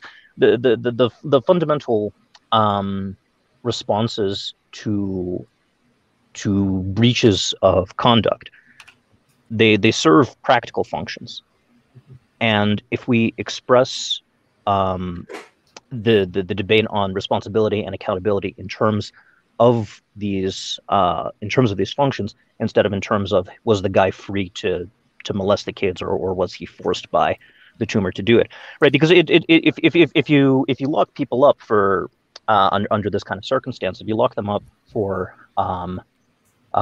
molesting kids when they have brain cancer, that's kind of it doesn't do anything productive. It doesn't stop them from doing it again once they get out. If they get out, it doesn't teach them anything. It doesn't deter future aggression from people under similar circumstances, because this isn't something that would be able to deter them. fundamentally, I think I'm waffling. You get my point. You're not waffling. No, this is totally, something that we totally find often. There was an ex-professional wrestler where they found the same thing, brain tumor. He murdered, I think it was his wife and his child. Everyone who knew him said that he was totally out of character. I think he killed himself, or like he died of a brain hemorrhage or something. But yeah, if you look for these cases, you can find them everywhere of somebody has some sort of brain trauma or brain injury, and then they act in some description, exactly like Crocodile is saying. And it gets at what I think is an interesting inversion of the question of, rather than describing what free will is, it's let's discuss what we would expect to see in the world. Like, what does free will look like? I think that's a good way of having seriously Yeah. want to say something. Well, I was just going to say, like, I totally agree. I think that when people talk about free will, it's almost always in terms of, like, they have this aversion to wanting punishment or consequences to be purely instrumental. Like, they think on some fundamental level that there's like something more to it than that. But I'm perfectly in sync with Crocodile in that I think we should just bite the bullet on that and say that things like consequences and accountability, it just serves an instrumental purpose and not like some metaphysically or like some morally important purpose beyond its instrumental value. Exactly. That's my point. I just wanted to speak to what Crocodile was saying really quickly. So, hi, everyone. I haven't been in on this before. First of all, do I have any weird sound feedback on my end? I'm just kind of worried. No, you sound fine. Perfect. Awesome. Cool. Oh, thank God. So, Sunday, is it okay if I answer back to what Crocodile was saying instead of kind of the more general discussion after that? No. Okay, well, I'm going to anyway. So, basically, here's the thing. I don't think that the existence of impulses themselves negates free will. And the difficulty with this is that, so first of all, when we look at something like causal determinism, right? The assumption is that, the future will be roughly conformable to the past. A led to B, B led to C, therefore A led to C. But the difficulty with this kind of framework is that we assume that there's a lot of times that we have determined on sufficiently all of the causal conditions. Like, we have them all laid out there for us and we've understood them all. And then secondly, we assume that A does in fact lead to B and it's not some other common cause that we're not aware of. So that's the first difficulty with causality. The second difficulty with causality is if you have these sort of causal determinism reasoning, is that if you are a determinist, there's no room to respond at any juncture to that causal chain. Like, your impulses are forcing you to continue down the causal chain regardless. But we know that people are able to critically respond to that at any point, even if they're not necessarily aware of it. We see people break from past patterns of behavior all the time, right?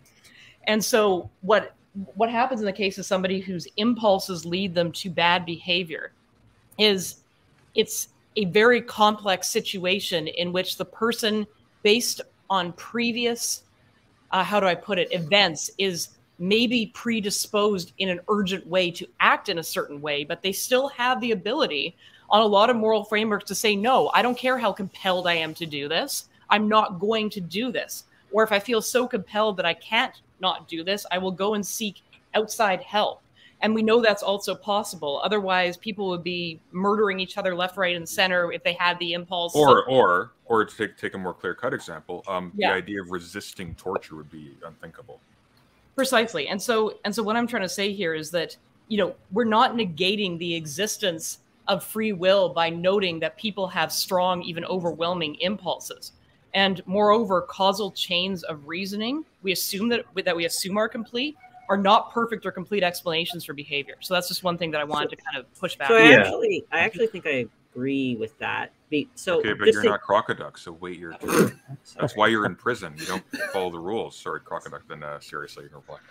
Yeah, so I guess my goal wasn't sufficiently clear here. I'm trying to sidestep the metaphysical question of free will and determinism altogether, and trying to look specifically at the practical application of the reason why anybody's even interested in this topic in the first place, and why looking at it in terms of freedom, I think, isn't terribly helpful. So, let's suppose, for the sake of argument, that that the libertarian conception of free will was true, right? What changes, practically speaking, in terms of how we carry out criminal justice, for example?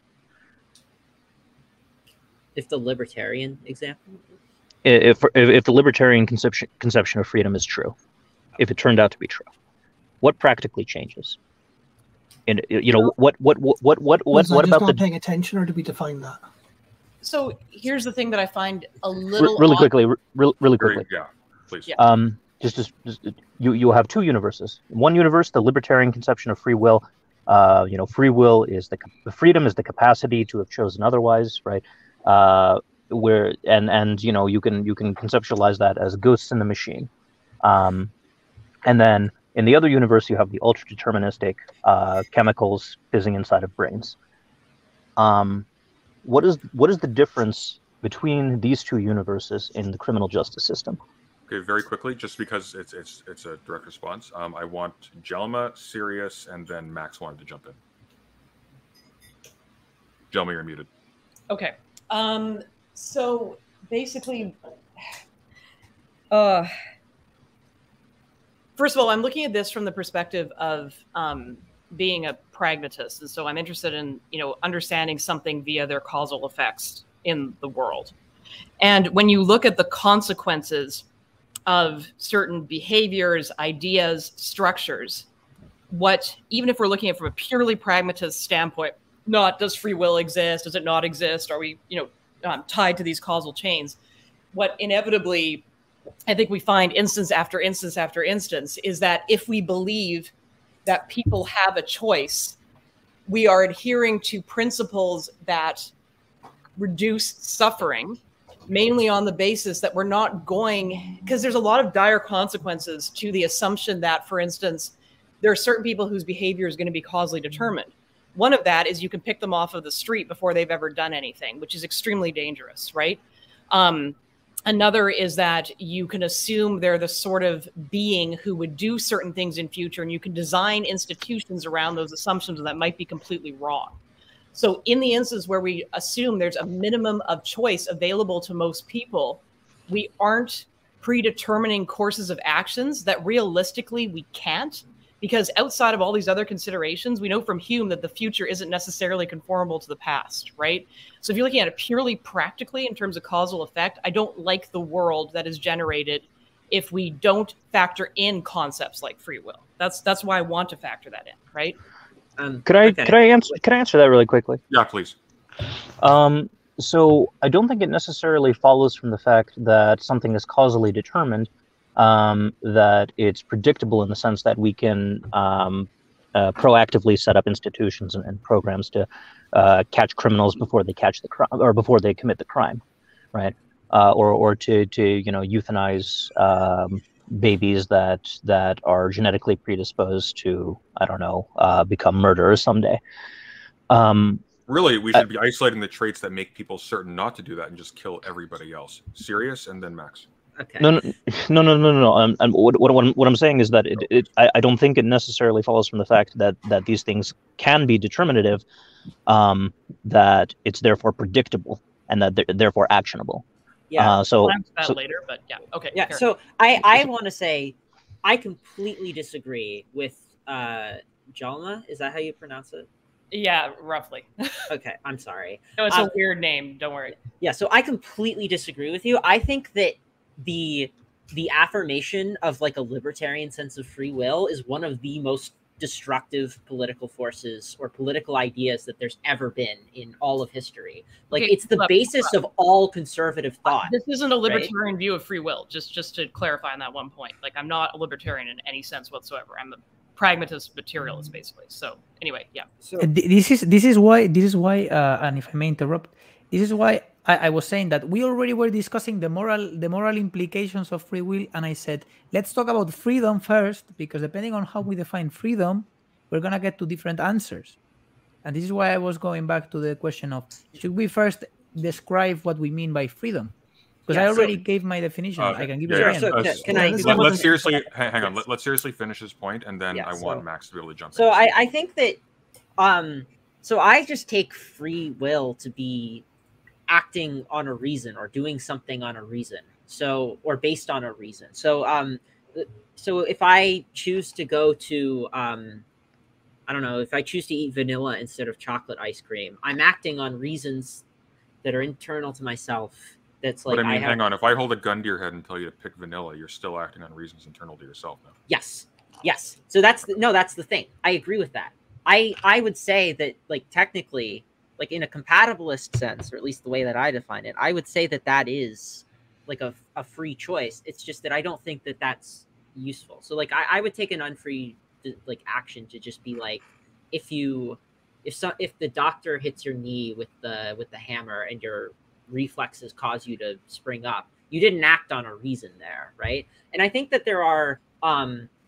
there's a reason for us to talk about free will in terms of acting on reasons, or talk about free will in this sense, because then we can say, okay, what reasons do people act on, and how do we give them different reasons such that they will act in ways that we find preferable or like fulfill some greater purpose. So I think that the acknowledgement, though, that ultimately it's reducible down to like the reasons people have for acting, means that it gives us the idea that we should give people different reasons for acting. I don't think that it actually does what Jama says, which I seriously somewhat misrepresenting the position in a way that I think it would benefit from some clarity, because I think we're actually agreeing with each other.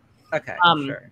The key part of what I was saying, I may have overstated, the case for free will as being adjacent to some kind of libertarian conception of, oh my God, you just have to triumph over your circumstance, blah, blah. What was important about the account that I was providing was that the behavior in the instance of assuming free will is not causally determined by the past. It is, you have a reason to act, even an impulse to act that is not stuck in a causal chain, but is somehow separate from it, whether it's responsive to it, whether it's closer to instinctual, whether it's just a reason to act, regardless. And so we're actually very much in agreement about this. And I think that my apologies to Victor for not being there earlier when he was defining these different concepts, because I think that the equivocation that can happen across disciplines and within disciplines is a really big issue when it comes to these concepts. So I may have overstated what I was saying it was, but to me, the important factor is whether or not external past circumstances determine the action, or whether we have reason to act that is somehow internal or separate from those actions, right? So, okay, but I don't think that necessarily I don't think that you choose how you respond to given reasons. Like, I don't think that that makes any sense. But that's a separate point. But you can say, I don't think you choose how to respond, but are you responding the way you're responding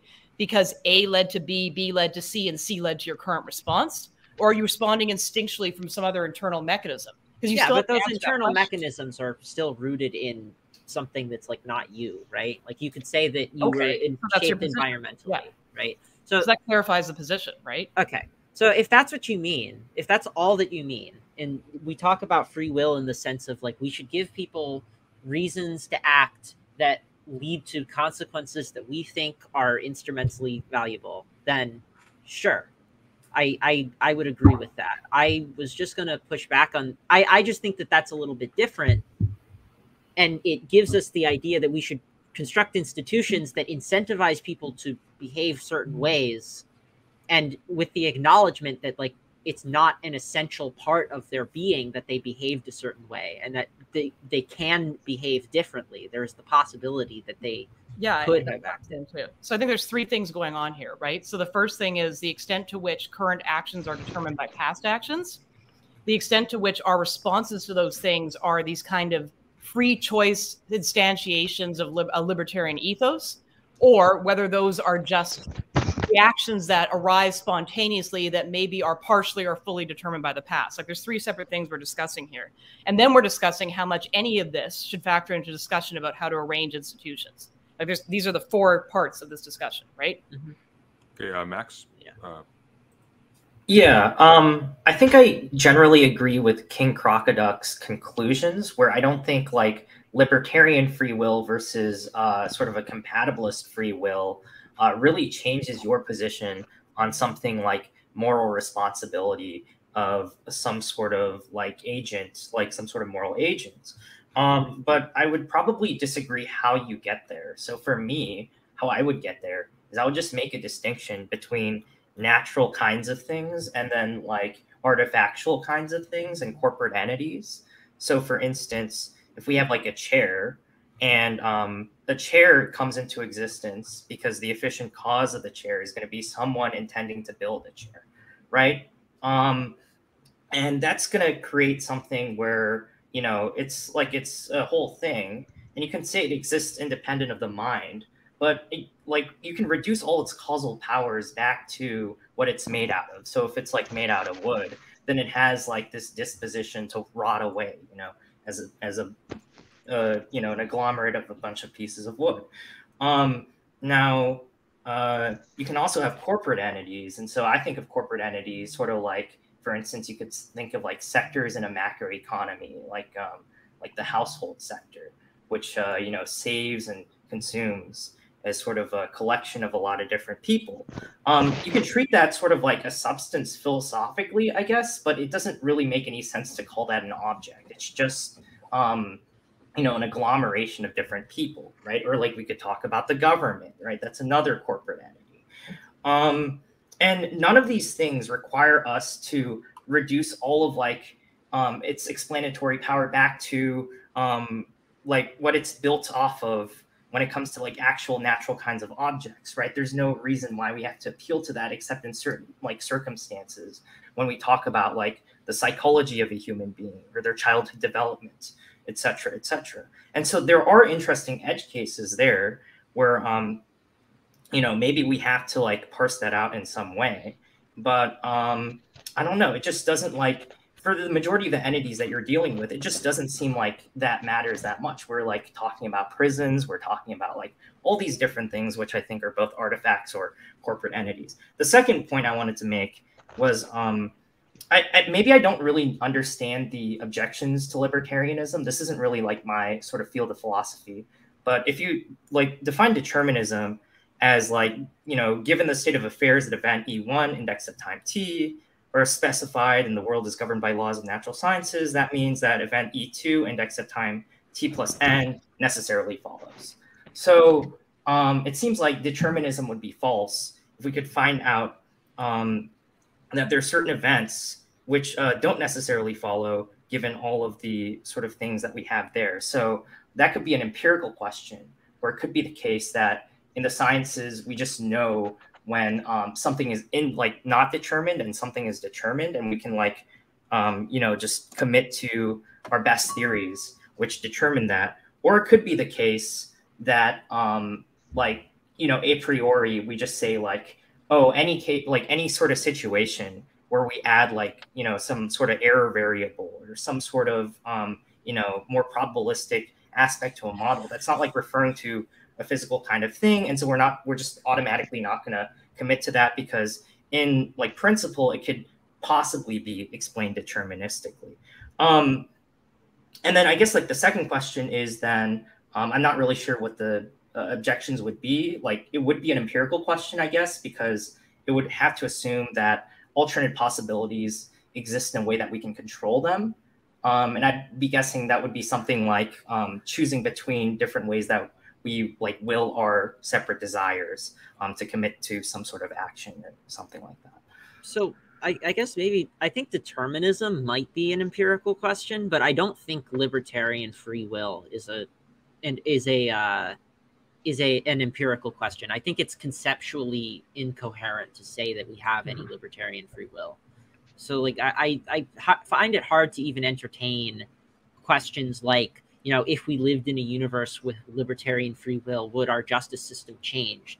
Because like that's, to me, that's like asking, what if we lived in a universe with a square circle in it? Like I kind of want to hear the objections. That's all I was like asking. I guess. Sure. So I can give the objections. So basically, when we talk about free will, in the libertarian sense, we're talking about something that's uncaused. So it's an uncaused action. It has no antecedent causes, right? No. I was disputing that fact because it could just be the case that there are multiple possible effects that come from a single cause. Well, but in a libertarian sense, they would deny that, right? Like a libertarian free will says. Or... No, because you would just place that where you like will towards something. So if you're undetermined between how you will towards something, then that like supervenes on some physical process that is indeterminate and like allows for the real possibility to choose one way to act or another way to act. Okay, so can we just add another dimension into this? Because I'm sort of noticing something coming up in the discussion that might be helpful. Sunday, is that okay if I just slightly shift the dialogue? Yes, and then me after.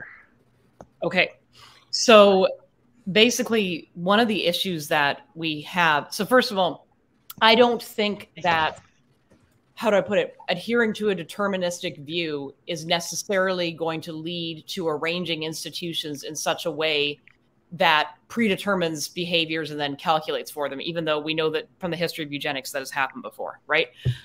So I don't think that's necessarily going to follow. I don't think that claim follows from the claim I'm making. So I have to say that, like, I'm more or less siding with Kroc on that level. And then the additional point was, I think, a huge issue when we're talking about the nature of choice, response, intuition, free will, etc., is to work on the cause constitution error, right? So just because somebody was formed in such a way does not mean that is the full explanation for the way they are. Because there's a third way of looking at free will here, which is neither libertarian nor kind of like physicalist, impulse-based, or something that adheres to that. And the third way is a sort of phenomenological view, right? And that view would amount to something like the person not fully identifying with their history, being able to break from it, not just through this kind of, free choice, my freedom's libertarianism, but because they have an outside view or because they've developed an ability to kind of meta-analyze their existence, right? So if you're a phenomenologist, you have to kind of accept there's other things in the world aside from the things that have happened to you and aside from the choices you make that make up the type of being that you are. So I think it's really important not to commit the cause constitution error in having these discussions. Yeah, I guess I want to sort of say one more thing. I'm not really sure what any of these positions would like politically entail, right? We could say maybe in the past, determinists had weird ideas of things, and we can say like fatalism is one type of determinism, and that's very different from like a causal determinism, because that just says like there's certain events that'll happen despite any of the causal chains that we appeal to, despite any sort of whatever, like normal defenses of determinism, right? And so prediction also doesn't entail like determinism doesn't entail anything about like our capacity to predict people's behaviors either. I don't think any of these views entail really anything on like the political level, to be completely honest. I just want to second that. I don't think they do at all either. Yeah. There's a word that keeps coming up in this conversation, and I think it'll be worthwhile to explore it further. That word is cause, and our understanding of causality in relation to this issue. So the way that I'm hearing determinism characterized is A happens, and then B happens, and then C happens. And, if we speak in terms of probability, the probability of B happening after A happens is 1. Causality in this sense is a regularity that occurs with probability 1. And I think that this characterization of causality can be misleading in these discussions, because I see causality in the practical sense as being fundamentally probabilistic. So I'm trying to think of how to put it best into words, but I do think I'm going to completely agree with everything you have to say, though, because I've been waiting for this point of view. Yeah. So, take an example that I'm really fond of, which is butterflies and hurricanes. So a hurricane, as with any fluid dynamical system, is the result of zillions of particles that are interacting with one another in a way that's very difficult to predict. They're interacting deterministically. They are obeying very simple laws of physics, but you're accumulating zillions of them.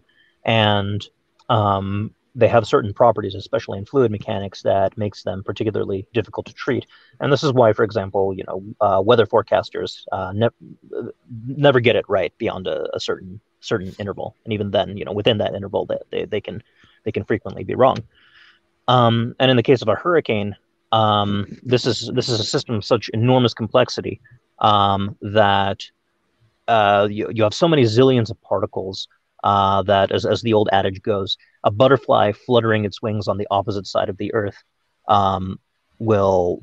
Well, actually, the old adage is wrong. It says that the butterfly causes the hurricane. That's not actually quite right. The fluttering of the butterfly's wings prevents us from being able to predict whether the hurricane is going to happen or not. Yeah, because the way that I think. Oh, do you want to say that? Sorry. I think my point is made.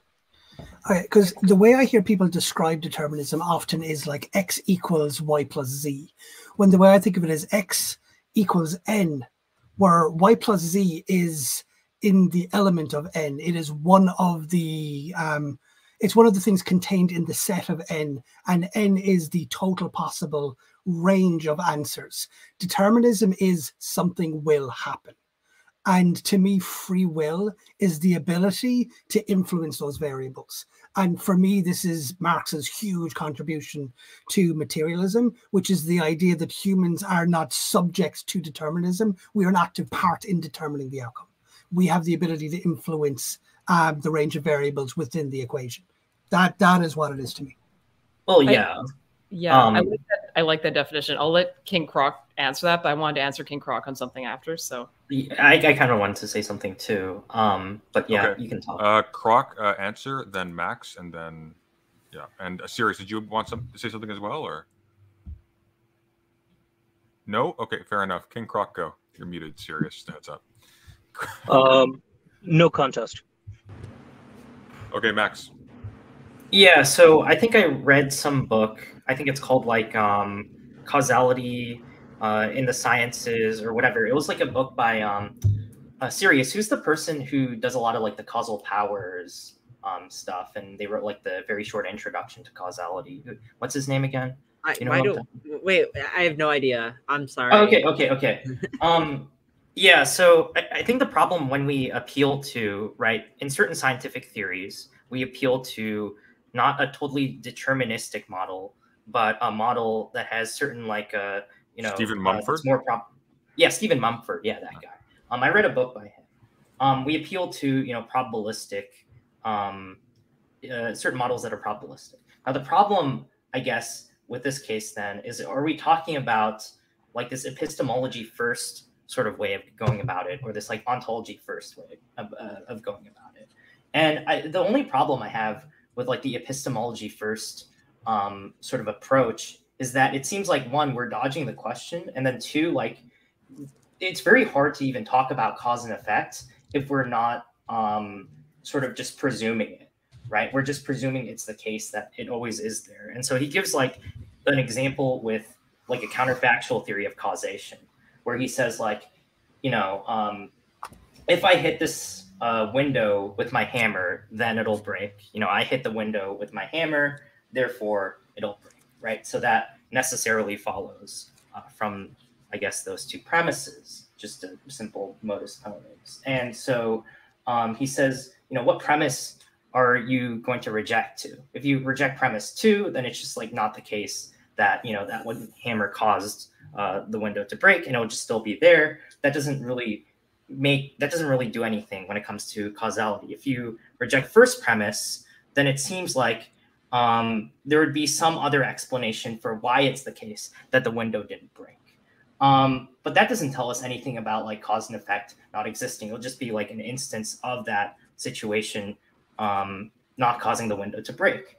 And so, at least to me, it seems like it's really hard to like think of a world without this without cause and effect. And it seems like if we appeal to cause and effect, at least gives us a lot of like explanatory power across like many disciplines of thinking about certain things. And that's all I would really add. I don't really like that's very armchairy, but all philosophy is kind of armchairy, and so you have to make these distinctions between like the epistemological, ontological, etc. Yeah. Well, putting my cards on the table, I'm definitely on the epistemological end of things when it comes to causality. Me too.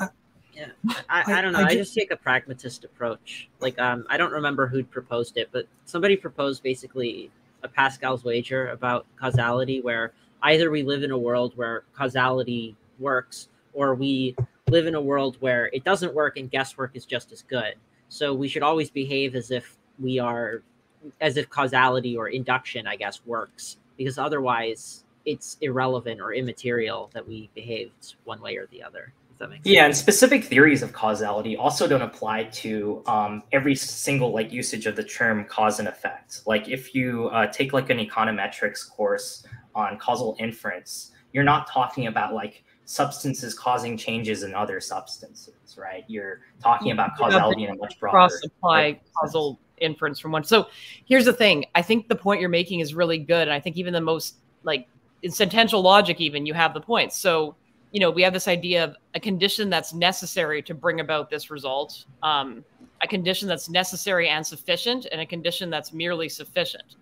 So in other words, you could have, it is necessary that for me to live, there be oxygen in the room, but it's not sufficient for me to live that there be oxygen in the room. I have to eat and do other stuff as well.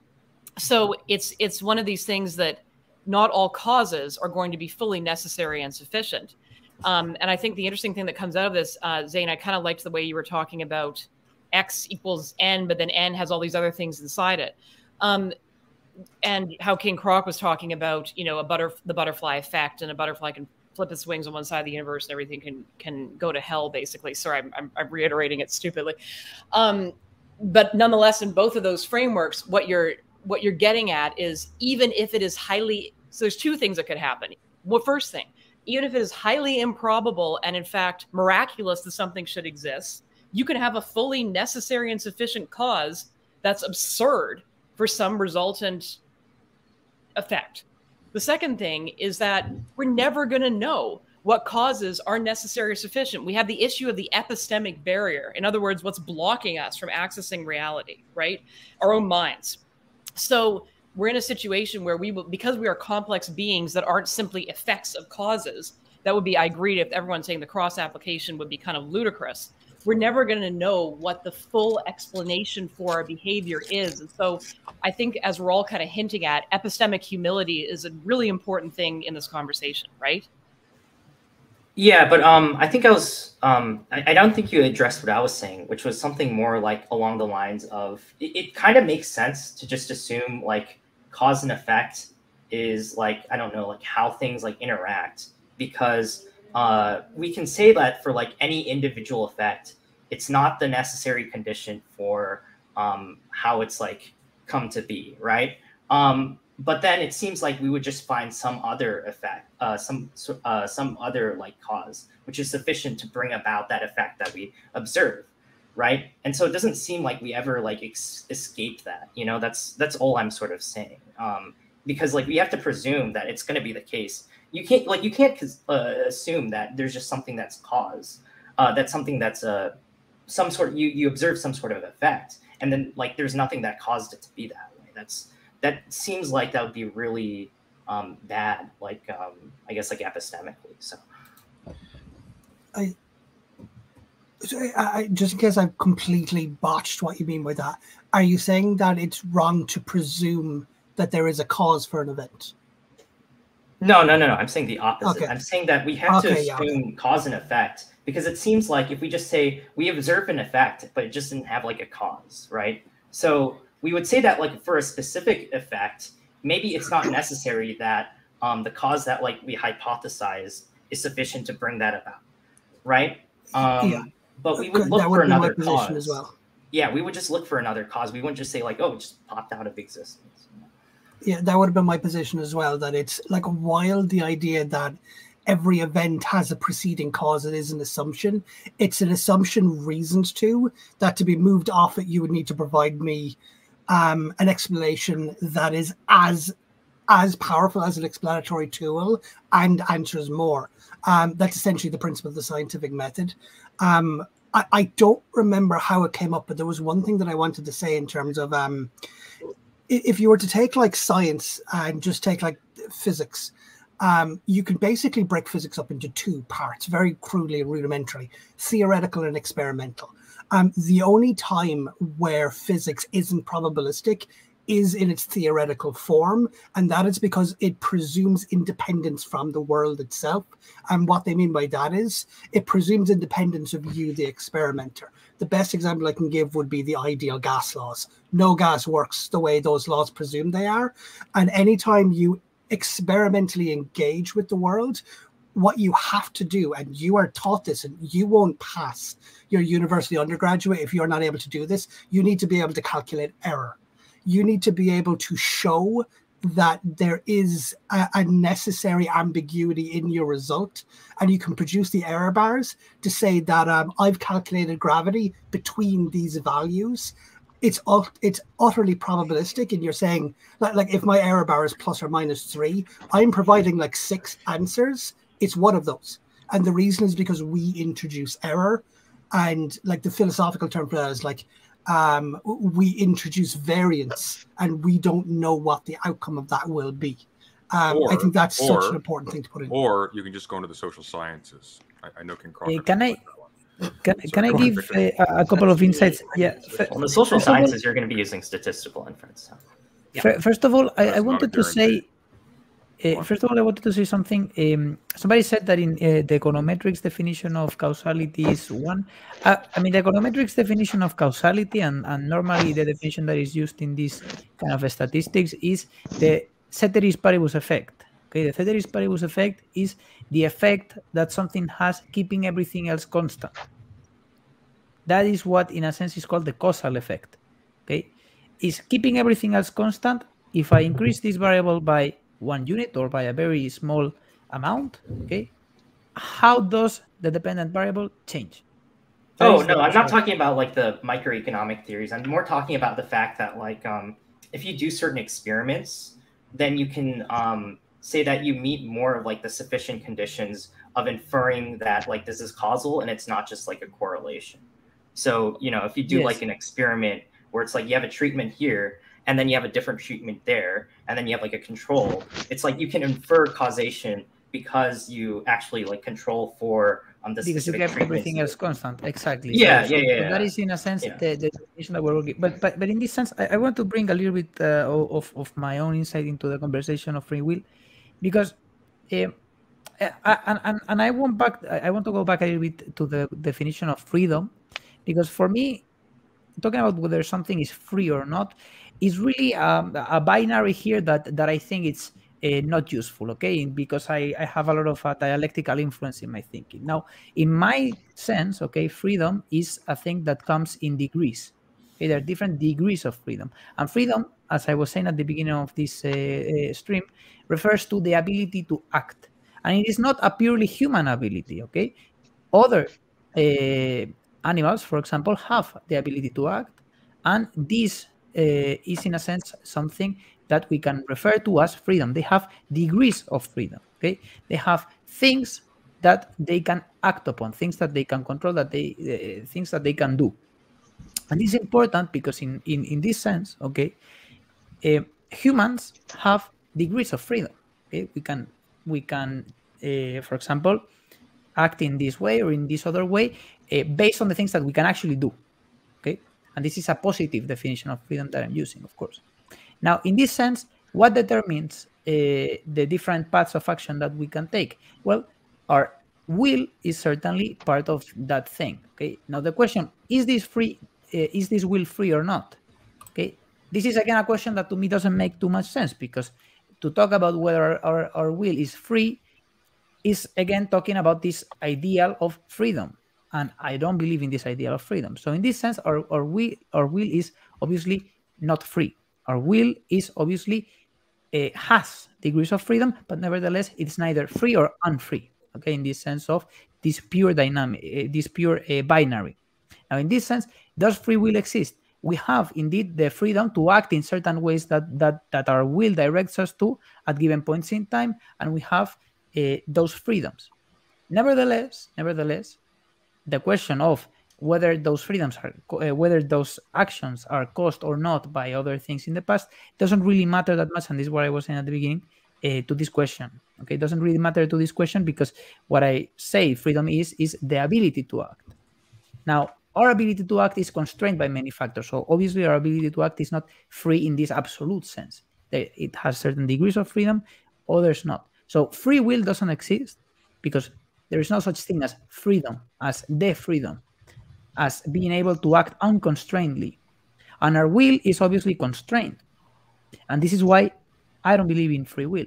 Nevertheless, I believe that we have the freedom to act in certain occasions, and this also goes back to the notion of the moral implications of this question, because if we decide by our will, which is in my opinion, it is determined, okay? And then we can talk about the notion of causality and that, but it is determined, our will is determined by a wide range of factors, some which are biological, some which are purely physical, okay, social factors, whatever.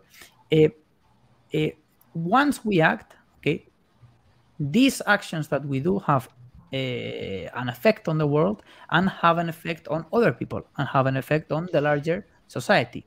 And therefore, the moral question really involves this. Okay, it involves not whether we are free in this metaphysical sense that I don't really understand that well, that I think it's non-existent, of whether we are free in this sense or not. It doesn't matter. What matters really are the actions. What matters are the actions, and this is where the moral part of the question really comes into question. Sure. I mean, you can, just say that morality requires. Okay, Matt, hang on. Max, then Jalma, and then if anybody else wants to say anything, just say so in private chat. And then we're going to wrap it up because we're going for almost 2.5 hours, and I think we'll continue this next week. Yeah, I'm going to dip right now, actually. I have been neglecting filial duties, so I'm going to get going. I was going to say. For the chat. Yeah, no, thanks for coming on. Talking to you. Hey, good seeing you, Crocodile. Likewise to everyone. Have a good one. Again, I just want to make 2 points, right? So one is like, we can say like morally, what's sufficient is just intentions plus actions. You can just say like, oh, that's sufficient for, talking about like, moral responsibilities, liabilities, etc. And, that's fine. We can agree on that. The second thing though, is like, I feel like I did an okay job like explaining libertarian free will, and libertarian free will is not the idea that you can act unconstrained, right? There could be a limited amount of possibilities, but it just means that when you're deliberating, when you're using your will, there are actual alternate possibilities. So there could just be 2 possibilities. There could be 3 possibilities. At certain times, there could be 1 possibility. But that's ultimately, like I said before, 1, an empirical question, and then 2, sort of like a methodological question of how you interpret like, certain like neuroscience studies or whatever. And, that requires us to find the physical processes where we're trying to make these where we're trying to deliberate on these alternate possibilities and seeing whether or not that is undetermined. I'm not sure I see a substantive distinction there though. Because you're still taking the willing by itself, and you're treating the options, quote unquote, as if these are a thing that have an existence apart from its willing. But I mean, technically, like we have how many different axes of movement in any given time? We have how many different like completely irrational responses we could have to any given set of circumstances.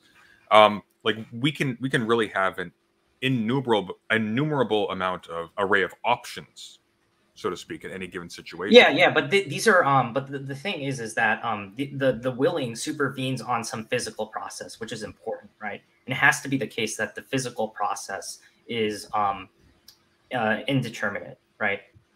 That's all I'm saying. But it's a process. Yeah. Okay. You could still talk about modalities in the context of processes. I don't know what you're saying, but no, you can. But like the characterization of these things as options in the first place seems to presuppose some kind of parity, when the fact that one is chosen by reference to a process that is distinct from those options themselves emerging as such on this framing doesn't seem to necessitate that. So the question is, why are we regarding these specific things as options in the first place? Like that seems to be what the libertarian framework seems to require. Whether you take it to extremes is like trying to, like, I mean, it seems to me you're still operating in a sense of trying to have willing transcend itself, even in order to frame these things as options in a meaningful sense. So all I'm saying is that whatever the underlying, I'm not really sure I understood like your sort of what you just said, but all I'm saying is that instead of saying that effect necessitates from all of the states of affairs in the prior event, it's possible that you can have multiple states of affairs, and so it's just the act of willing, which is just this physical process, or will can be reduced back into this physical process in like a whole part relationship that causes us to actualize one event or another event. And that's all I'm saying. Well, that's from the standpoint of perception. There can be possible states of affairs. But No. This is a statement about what exists. I don't know how you would establish that, but okay. Like I said, it depends on how you actually interpret these studies, and this is like a hypothetical. I don't think this like really exists. So. No, but you're making an ontic claim now. You're not talking about something that can be referred to an empirical study, right? No. That's what I'm saying. Is like it's an empirical study, but it depends on how you interpret the study that you can make that distinction, right? So there's two layers to it. You have to somehow say that. For this conversation. Sorry, Jalma, you were going to say something? I am too. So yeah, no worries, it's all good. Jalma, and then Victor and Zen, you've been a bit quiet, and then we'll wrap up. We'll continue this next week, so we don't need to. This doesn't need to be like the definitive statement on any of this. Yeah, and honestly, like Max, I want to kind of engage with what you're saying a little bit more detail next week. And I just had one very brief comment for once about what Victor had just said, because I find it really interesting. Victor, in a way, I think that your view of how to describe it. Choice and freedom really from the standpoint of freedom from and freedom to somewhat mirrors a compatibilist account in a more kind of strictly analytic sense. And I find that really nice and interesting. I think there's a lot of potential there. And so one thing I wanted to bookmark for next week was, what is the role of the concept of freedom from? Because I'm starting to come around to the idea that negative freedoms that don't allow for an immediate choice, but open up the possibility of choosing or at least reacting, might be really powerful and might add to and flesh out a more analytic account. So I kind of want to get into, I know you choose not to incorporate that into your account, but I want to talk about that a bit more and kind of push on the concept of negative freedom a bit more, just as a bookmark for next week if you're available. So let me respond briefly to that. I don't know if I'm going to be available, so but in any case, we can always come back to this conversation. Mm-hmm. What I would say is that, to me, the freedom from is encompassing this definition in this following sense, okay? And you can tell me if you agree with this. Since I defined freedom in terms of the capacity to act, and it is not exclusively a human attribute, okay, because other agents, other beings can act. This ability is not only determined by the things that we can do, in the sense of the things that we have the capacity to do, in the sense of we have the arms and legs, we have the legs to walk. Exactly, we have let's say I have a pencil that I can write with, all of these things. But this also encompasses the things that we don't have, okay? And what does this mean? For example, if I were chained to the ground, I don't have the ability to walk, even though I have legs. So I have things that are necessary for me to walk in this sense. Okay, you can talk about prosthetic legs, okay? But any form of leg, okay, which are necessary for me to walk, but nevertheless, I am chained. Therefore, there is one thing that is impeding my capacity to act.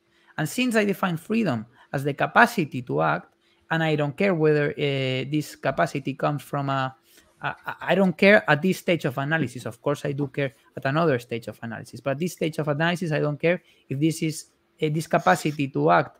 The action itself is done by an agent that is unconstrained or not, in the sense of there's another substance that determines your action. You know that.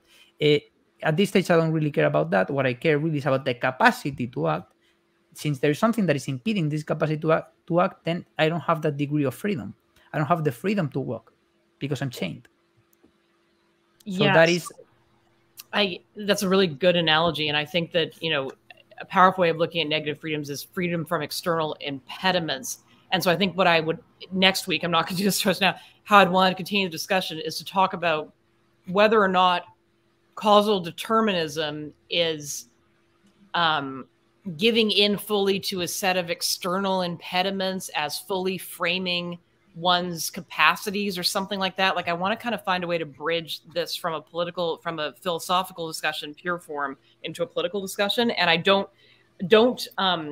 pin anything I'm saying as my definitive stance. I'm just starting to think through the ways we could work with this notion of freedom from external impediments, and link that into the way in which causal determinism might operate in certain frameworks. Like there's just something interesting there that I want to explore later, maybe, and it might just be a bunch of shit. I'm not sure yet. So that's they are really important, and you pointing this out is very nice, because there are really important implications, policy implications in terms of politics and economics to this question. And this is why at some point I want to get, not in this conversation, but at a later point, I want to get to the implications for economic methodology and for policy analysis and for policy decision making.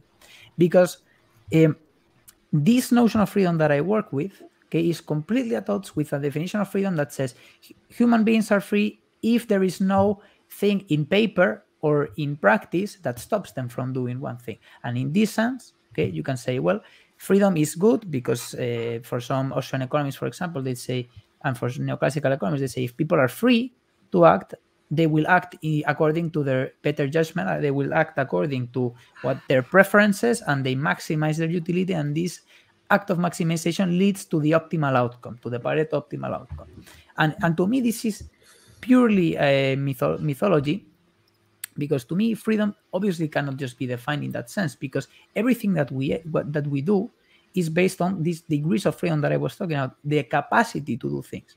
And yes, maybe I am unconstrained in this sense of maybe there's no one pointing to my head with a gun telling me to do something. Okay, maybe that is a constraint that I don't have, but there are many other things, okay, that stop me from acting, okay, in certain ways. And yes, maybe, and this also goes back to theories about preferences and all of that, and I don't want to get into those questions, okay?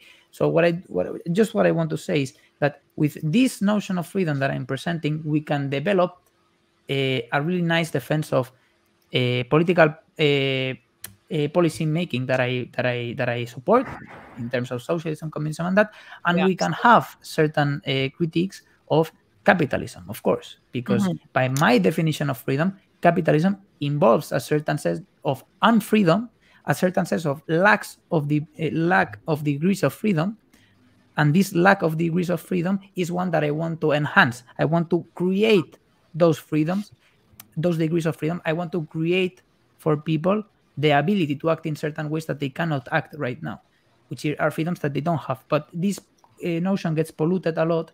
And here in Spain, we have this politician in Madrid who is the president of Madrid. She's a woman called Isabel Díaz Ayuso, and she ran, and this is no joke, she ran, okay, as president of the Community of Madrid on the motto of communism or freedom. Oh God. So this is the kind of this is the kind of notion of freedom that I'm trying to really get past with the one that I'm presenting, which is, I think it's more, I mean, I don't even know what she means by freedom there. Of course, I know what she means at a certain level, but you know, once you start making this thing about the freedom, and then communism is unfree because it doesn't allow for the freedom, you know. And what is the freedom? Well, what I'm saying is there are degrees of freedom. And what I want is to enhance those degrees of freedom, to create more degrees of freedom, and to eliminate other degrees of freedom. Pursuant to that very noble mission, I'm going to let Zanzi sign us off so we can all go and do things. Stretch our legs, Zan. Do you have any final comments to make? I can get into a 7-hour thesis on expanding everything, but I largely agree with the way Victor is outlining this. I mean, we're both Marxists, of course we agree on this. Fundamentally, one of the things that I do think is very important and how I understand this, though, is that I think freedom and morality have nothing to do with each other. I think morality is overlay onto freedom in how it interacts with consequences and choices. But I think a key part about how you, the reason why is like I explained earlier in terms of using mathematics, determinism is just that there is an outcome that is going to happen. And then I almost exploit the is-ought gap. If something is going to happen, you can't jump to an ought. So you can't presume a moral outcome from something that was going to happen. So for me, how it comes into that freedom and how it interacts, and exactly in how Victor was getting at in terms of one of the things capitalism does, is I think freedom is, to a degree, your available access to that countable infinity of outcomes. And I think one of the things that capitalism does through, I guess I'd use an Althusserian perspective of interpolation with an ideology, it artificially narrows that countable infinity and moves you further along the process where it can predict with reasonable certainty specific outcomes, but it's an artificial process and isn't an authentic process, presuming you had your own ability to navigate that maze on your own. Freedom is the ability to enact choice upon the world. It's the ability to create action. Yeah. Okay. Thank you very much, everybody. Victor, shout out your channel. Zanzi, shout out your channel. Max, shout out your channel. Go, Victor. Yeah, my channel is goes by my name, Victor Magariño. I also have a channel in Spanish, which has my second name, but I only uploaded one video, but I will be uploading more videos in the past. So if you are Spanish or you are a Spanish-speaking person, you can also see that channel. And I talk about economics, about philosophy, all from a standpoint of from a Marxist standpoint. And yeah, that's it. Zan. My name is Zanzi. On Twitch, I speedrun games. On YouTube, I discuss politics. I'm Irish, so I come from an Irish position. Today, I actually released a video talking about the assembly elections in the north of Ireland. So if you're interested to find out how an Irish Marxist views colonialism on my island, go check that video out. Zanzi stuff is good. Go check that out, seriously. Max, please. Yeah, my YouTube is Max the Confessor. Don't have any videos on it currently, but I'm going to put videos on it later.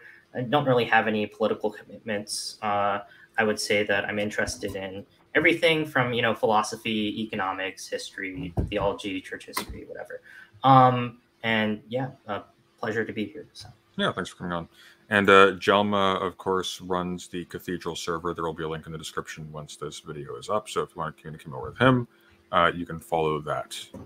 And I think at some point in the near future, point in the near future, not imminently, but soon, we're going to start having like regular reading groups and things like that there. So there will be more content on that side of things going forward. Yeah, so look out for that in the server. And my name is Ambrose in the server, and come say hi and that kind of thing.